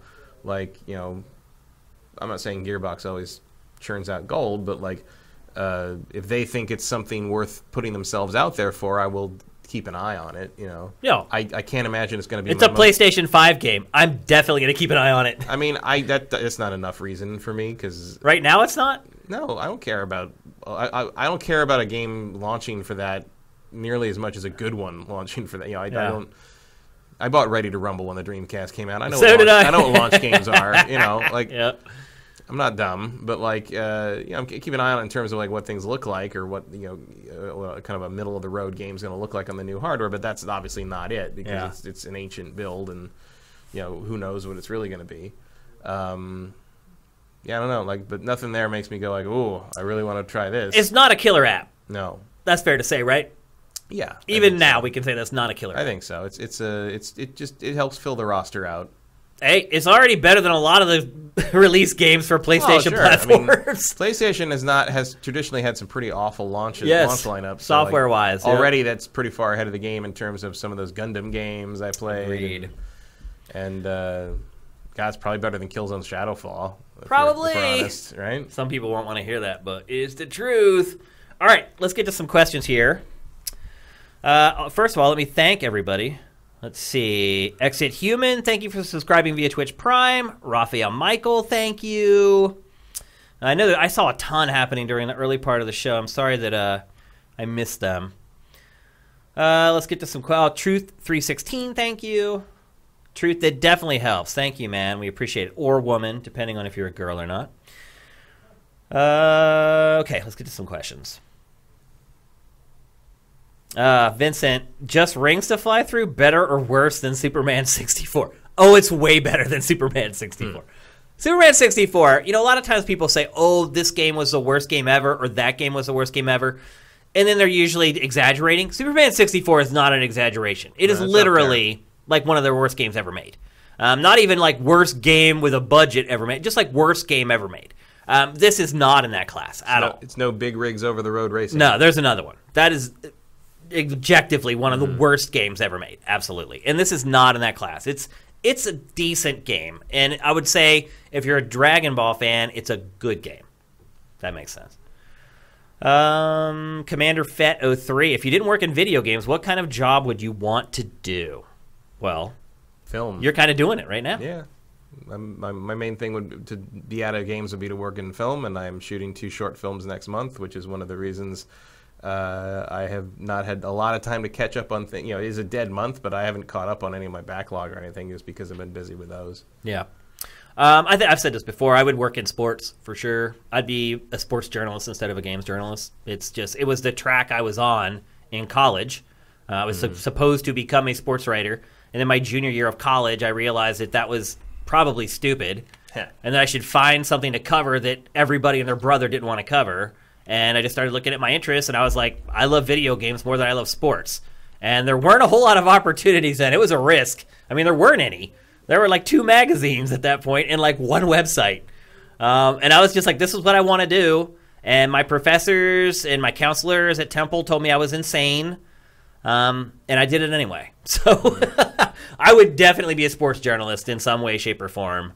And I've even thought about like just starting like some sports-related content, because I do regret in some ways that I wasn't able to be a part of kind of that field. So maybe someday Sifted gets to a point where we have like a sports channel or something, and I could kind of indulge my fantasies a little bit. I've even thought about I have a bunch of friends who kind of work in the press in Pittsburgh. One guy worked with us at Game Trailers. He's like one of the world's like most renowned Pirates journalists, Pittsburgh Pirates journalists. And I've thought about doing a podcast with a couple people that I know from Pittsburgh that are really into Pittsburgh sports, just for Pittsburgh sports, because there aren't any. It's really weird that there are no podcasts for Pittsburgh sports fans. So I've thought about doing that, but that's down the road. That's when Sifted has turned into something else or whatever. It's not for now, but I've definitely thought about it. Let's see, ETH Demon. The creator of Skies of Arcadia recently said he would like to make a sequel. Would you want a sequel or a remake of the first one? I would prefer the remake, given how old the game is. I would prefer both, frankly. I'd like to bring the game forward onto modern systems, but I'd like to see more as well. Yeah, I'll take. I can't imagine if you make a sequel to that, you don't remaster the first game. Yeah. It would be exactly. Like then you put like the remaster of the first one out like a year before the sequel comes out. To me, Skies of Arcadia is one of the most missed great games of all time, as far as how good a game is and how few people have actually played it. And I always mention that one also because one of the reasons I don't like Final Fantasy VII in hindsight, I didn't think it was that great to begin with, but in hindsight, is everyone started copying it, started aping it, because they thought that was the tone and the style that everybody wanted because it sold so well. So you had this like kind of glut over the next several years of these just bloated, depressing, dark, vapid, like just like really emo like JRPGs, and then here comes Skies of Arcadia with like it's bright and colorful and it takes place in the sky and the characters all are super excited to be doing what they're doing. At the time, it looked gorgeous. Yeah, but like the fact that the characters were excited to be on this adventure, and because that was the whole thing, was like protagonists that didn't want to be doing what they were doing. Yeah, and like these guys they want to be sky pirates and they want to sail the sky and it was great. Like the positivity of it and the adventure and the exploration of it was great. And at the time, it was easily the best looking 3D RPG ever made. Yeah. It was a Dreamcast game, and so it had a leg up on everybody, and it undoubtedly the best real-time RPG made. I would definitely say for a remaster, I would prefer the GameCube version because they smoothed out some edges. They fixed the random battle frequency and some other things, but like, yeah, that is a game that more people should be able to play. Absolutely. Let's see, Justin Horniman. How big a part do you think Game Pass is of Xbox next-gen launch plans? Do you think PlayStation Now will be nearly as big a part of PlayStation's launch strategy? I think they're the key cornerstone of their launch plans. I think Game Pass is the cornerstone of Microsoft's future. Yeah. I mean, I think to Microsoft, all it cares about is getting people signed up for services so that they're automatically charging your credit card every month. Mm-hmm. And it's not even all that concerned about how much it's charging your credit card every month. Mm-hmm. It's just having that reliable revenue. That was I can speak from my own experience. Going to Patreon from our old subscription system. It changed everything because when we were on our old subscription system, we never knew how much money we were going to make. We'd have a week where a ton of people signed up, and then 2 weeks where hardly anyone signed up, and you couldn't rely on the money, which means you couldn't plan anything because you never knew if you were going to have money or not to be able to do it. So even with our Patreon, it's not gigantic like a lot of the other guys, but it's stable and reliable. And so I know that it's coming. I know how much is going to be there, and we can plan around that. You can actually do something with it, even though it's not very much. And I think that is what Microsoft is looking for. And I think as time goes on, Sony's going to start to wise up and is going to start to realize the same thing. Having that steady stream of money that just recurs month after month or year after year, that's where it's all going. Microsoft was way out ahead of it. I think the reason it's out ahead of it is because it launched Xbox Live first, and it realized before anybody else, hey, it's pretty nice getting $50 or $60 from every user per year for just this service. And I think, that was kind of one of the first big services that blew up. Then you start seeing iTunes explode. And I think everyone's just learning from the successes of others at this point. And I think absolutely midway through this generation, I think you'll start to see Sony have at least as big an emphasis on PlayStation Now as it does its sort of packaged products in its brick and mortar experience. So, yeah, I think you're going to see PlayStation changing. I think right now, though, it's behind. It's not quite there yet with Microsoft as far as the importance of these services, but I think it's going to get there. Yeah. Super Corn on Blue. No question. Just wanted to say, keep up the great work with the site. Shane and Matt, Alien 3 is underrated. Underappreciated pure bliss. Alien 3 is complete trash. It's one of the angriest I've ever been when I saw a movie. And then I rewatched it when Prometheus came out, and it's somehow worse than I remember it being. Lynn Jeff 99. Matt, or what are you doing to quit sugar? How are you feeling without it? Well, I think that's a problem all of us have. It's I'm not like super. I didn't quit sugar completely. Like, I still eat fruit. I still have. That's glucose, though. That's different. Yeah, it's fructose, but like, it's added sugar. You're trying to get so no soda, no corn syrup. If you are getting sugar, you want it to come from something that's going to give you some other kind of nutrients. You want it to be natural sugar, not processed cane sugar. And I'll still eat, when I make cookies, I make cookies for movie nights and stuff, I'll still have a cookie because, got to know if it's good. Yep. You got to test them. But I won't eat anymore. And, back in the day, I would have probably just eaten the whole rest of anything. Now I bring them to him, and he and his wife eat them. That's much better. He has offloaded cookies on me like 3 times in the last month and a half. Yeah. And just keep them coming, man. Yeah. I have no problems with sugar. I do, actually. But I didn't. I'm in denial. I didn't find it that difficult, really. But I don't have an addictive personality. Like I have never. You don't get hooked on stuff. I never got hooked on alcohol or cigarettes or any of that stuff. I mean, sugar is probably the closest. But when you come to me and you're like, yeah, if you don't stop this, you'll probably like die in 15 years. I'm like, yeah, I'm okay. Okay, that's all you need to tell me. So I started that in like August, September, and I felt fine. Like I didn't have like the keto crash or anything like that. It wasn't a big deal. I'm just more careful about it and don't, eat the whole package of Oreos. I don't eat Oreos really, but it's like that's the trick. It's like the trick is like I was eating so much sugar that fixing it was just a matter of eating like an adult. Yeah. It wasn't even like I have to change my eating habits forever and I have to eat weird things forever. It's just like, no, you should probably just like eat green things sometimes. What happens to a lot of people is like the first time they move out on their own and they're allowed to buy whatever they want, eat whatever they want, whenever they want. A lot of people, that's a problem. There was some of that. It was also some of just like, we work in a high-speed, high-pressure environment most of also where you sit on your ass a lot. Yeah, you sit around, but also like you eat whatever's available, and usually what's available is not particularly healthy. It's like craft food and you just got to be better about that. And I mean, I'm 30 pounds lighter than I was 6 months ago, so. Awesome, man. Huzzah. Keep going, bro. Let's see. Do you have any more? Oh, yes. Raphael Michael, what's a game you really want to see on the PlayStation 5 that has not been announced yet? Well, I mean, Spider-Man 2, God of War 2. Sequels. Yeah, but I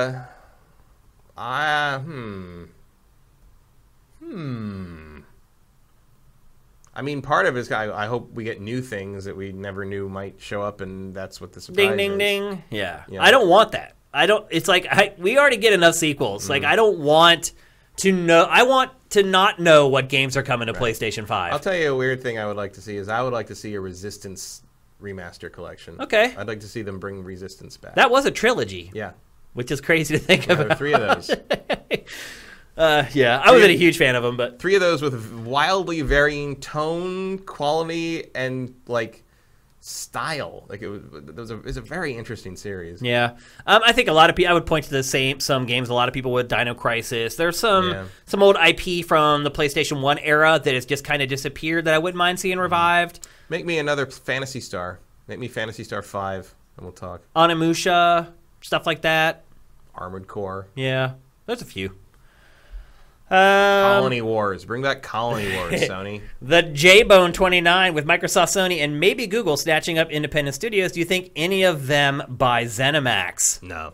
No, it's too big. Is too big. Yeah, it's not worth it. Like, you can buy one of these studios generally. Like some of the indie studios you can buy for like $10 million. Yeah. And the big studios you can buy for like 100 or 200. The ZeniMax situation would be like THQ. If they folded up their game development, they wouldn't sell the company, they'd sell the IP. Yep. Individually at an auction. Yeah. Some of that THQ IP sold for nothing. Yeah. Like $1. Darkstalkers was the deal of the century. It's insane. If Darkstalkers becomes a money-making proposition for THQ Nordic, like that's one of the best buys of the last decade. Yeah. Like they I mean, and also that's how I believe that's also what happened with Fallout when the Interplay folded. Yeah. That's how. Yeah, I think you may be right. Actually, Bethesda got Fallout. Yeah. Off the scrap heap for cheap. I don't even know what this means. Minority Games. I'd love to answer your question, but I don't really get it. Did you play as a Super Saiyan? What does that mean? It's Dragon Ball. I know that, but did what you does it go mean? Super Saiyan at any point? Oh yeah. Yeah. Yeah. You have to. Sure. How are you doing, fellow kids? Yeah. One Super Master Gamer. Thank you for subscribing. 15 months too, man. Thanks. Lestevid, Morbius trailer thoughts. I give it credit. Is Lestevid from Interview with a Vampire? No, that's Lestat. Lestat. Okay. The Morbius thing. I mean, he looks like Morbius, I guess. I give it credit for being, unlike most Sony trailers, which are like coming soon to a theater near you, the entire following plot. This trailer only gives away the first act of the movie, so that's positive. It desperately wants you to think it's Marvel Cinematic Universe, but it's not, because there's like posters of of Spider-Man with murderer spray painted over it, except it's the Sam Raimi Spider-Man, which is bizarre. That is weird. And then like I think that's on purpose, though. Oh yeah, well no, it's on purpose because they want you to think it's part of the cinematic universe, but it isn't. It's just more Sony garbage, and like Venom was. And though Venom was fun, it was still bad. It was bad. I watched it on a flight. Yeah, it's about where you should. I didn't regret watching it. No. It helped the time pass by. And Michael Keaton shows up as ostensibly as the Vulture, as Adrian Toomes from Spider-Man: Homecoming. But it will not surprise me if in the final movie his name is never said, and you're just supposed to assume that's who it is. Yep. I'm also not a fan of Jared Leto in general. Like, I don't think he's tremendously good, and he seems to be a very unpleasant person from some of the industry gossip. But I don't know. Like, it sure is a movie, and it sure is coming out. It doesn't show a lot. No. Yet. I don't understand why Sony thinks all these weird standalone things are going to work that way. I do think because of Venom and Joker's success, you are going to see, and Morbius is obviously not part of this because the release date's a different time, you're just going to see every first weekend of October, you're just always going to get some gritty, needless, edgelord, standalone supervillain movie. And that's just what the beginning of October is going to be from now on. Because Venom made $1 billion and Joker made $1 billion, and clearly it doesn't matter whether the movie's any good. And then Joker also has the most Oscar nominations this year, which is weird because it's the lowest rated movie nominated for Best Picture. But it has the least praise and the most nominations. Interesting. It's got like a 68 or something on Metacritic. All right, one last question from One Supermaster Gamer. What movies are you looking forward to in 2020? God, I haven't even thought about that. I'm looking forward to getting my own movie done. How about that? Well, there aren't a lot of big films where you've been waiting for all the big ones. Big stuff ended last year. It did. I'm looking forward to Black Widow and Wonder Woman. I just saw the first trailer for that last night. Yeah, Wonder Woman looks set in good. the 80s, it looks like. Yes, Wonder Woman 84, set in 84, which is going to be fun, I think. Yeah, for sure. I don't care about the Eternals, which is the November Marvel movie, but if they feel they have an Eternals story to tell, I trust them at this point. And I would probably just see it just to see Kumail Nanjiani ripped like he was in that photo he put up recently. That's very impressive to me as someone who's working towards that goal. Well, no, just tangentially having known him and his wife, I'm just like, wow, I can't believe that happened. Like, that's what happens when you get a fit with a trainer. Well, that's what he said. He's shoving the right food down your throat. On his Instagram thing, he promised his wife that he'll be interesting again one day. That's all he's done for like a year. That's funny. Yeah, I'm trying to think. Like, I haven't really. There aren't a lot of big films that are pegged for 2020. Yeah, Fast and Furious 9. That's my trash. That's a good time waster for sure. Yeah, I haven't thought about it too much really. Okay, I'll get to it. All right, that's it for GameFace 196. Again, Tenet, good one. Case Money, Tenet. Oh, new Christopher Nolan movie. That's also on my list. Okay, a reminder: the Sifted Fantasy Challenge for 2020 is live right now. There is an article pinned to the top of all your Sifts at sifted.net that will point you to the website where you need to go and make your picks. There's rules in the article. There's rules on the page once you get there. You should all figure it out. Again, you need to register for Sifted before you make your picks. I'll repeat it again. Before you make your picks, make sure you register if you're not already registered on Sifted. The other thing, too, is if you want to get the full prizes, you need to be a patron or a subscriber to Sifted throughout the year. Patrons or subscribers will get 2 games as a winner. If you're a winner and you're not a patron or subscriber, you'll get 1 game. Either way, you're going to win something for having a ton of fun. So that's it for us. If you want to find me on Twitter, I am at Dinfire. Matt is at MKyle. If you'd like to help us out financially, which we'd really appreciate, and we need it, our Patreon right now is at its rock bottom amount. You can help us out at patreon.com/sifted. You can give us as much or as little as you want per month there. Even $1 a month makes a difference for us. Every dollar makes a difference for us. Unlike some other Patreons where they just have so much money they don't even know what to do with it, every dollar matters for us, and we'd really appreciate it. Also, you can help us out with Twitch Prime. Folks on YouTube, we'd really appreciate it. If all the people who watched our show on YouTube just helped us with Twitch Prime, we'd be golden. That's it. It's so simple. And if you're watching 3 hours a week of our show, you can't take 5 seconds to subscribe on Twitch Prime. I can't understand it, but that's the world we live in. So if you could do that, it would help us a lot. We'd really appreciate it.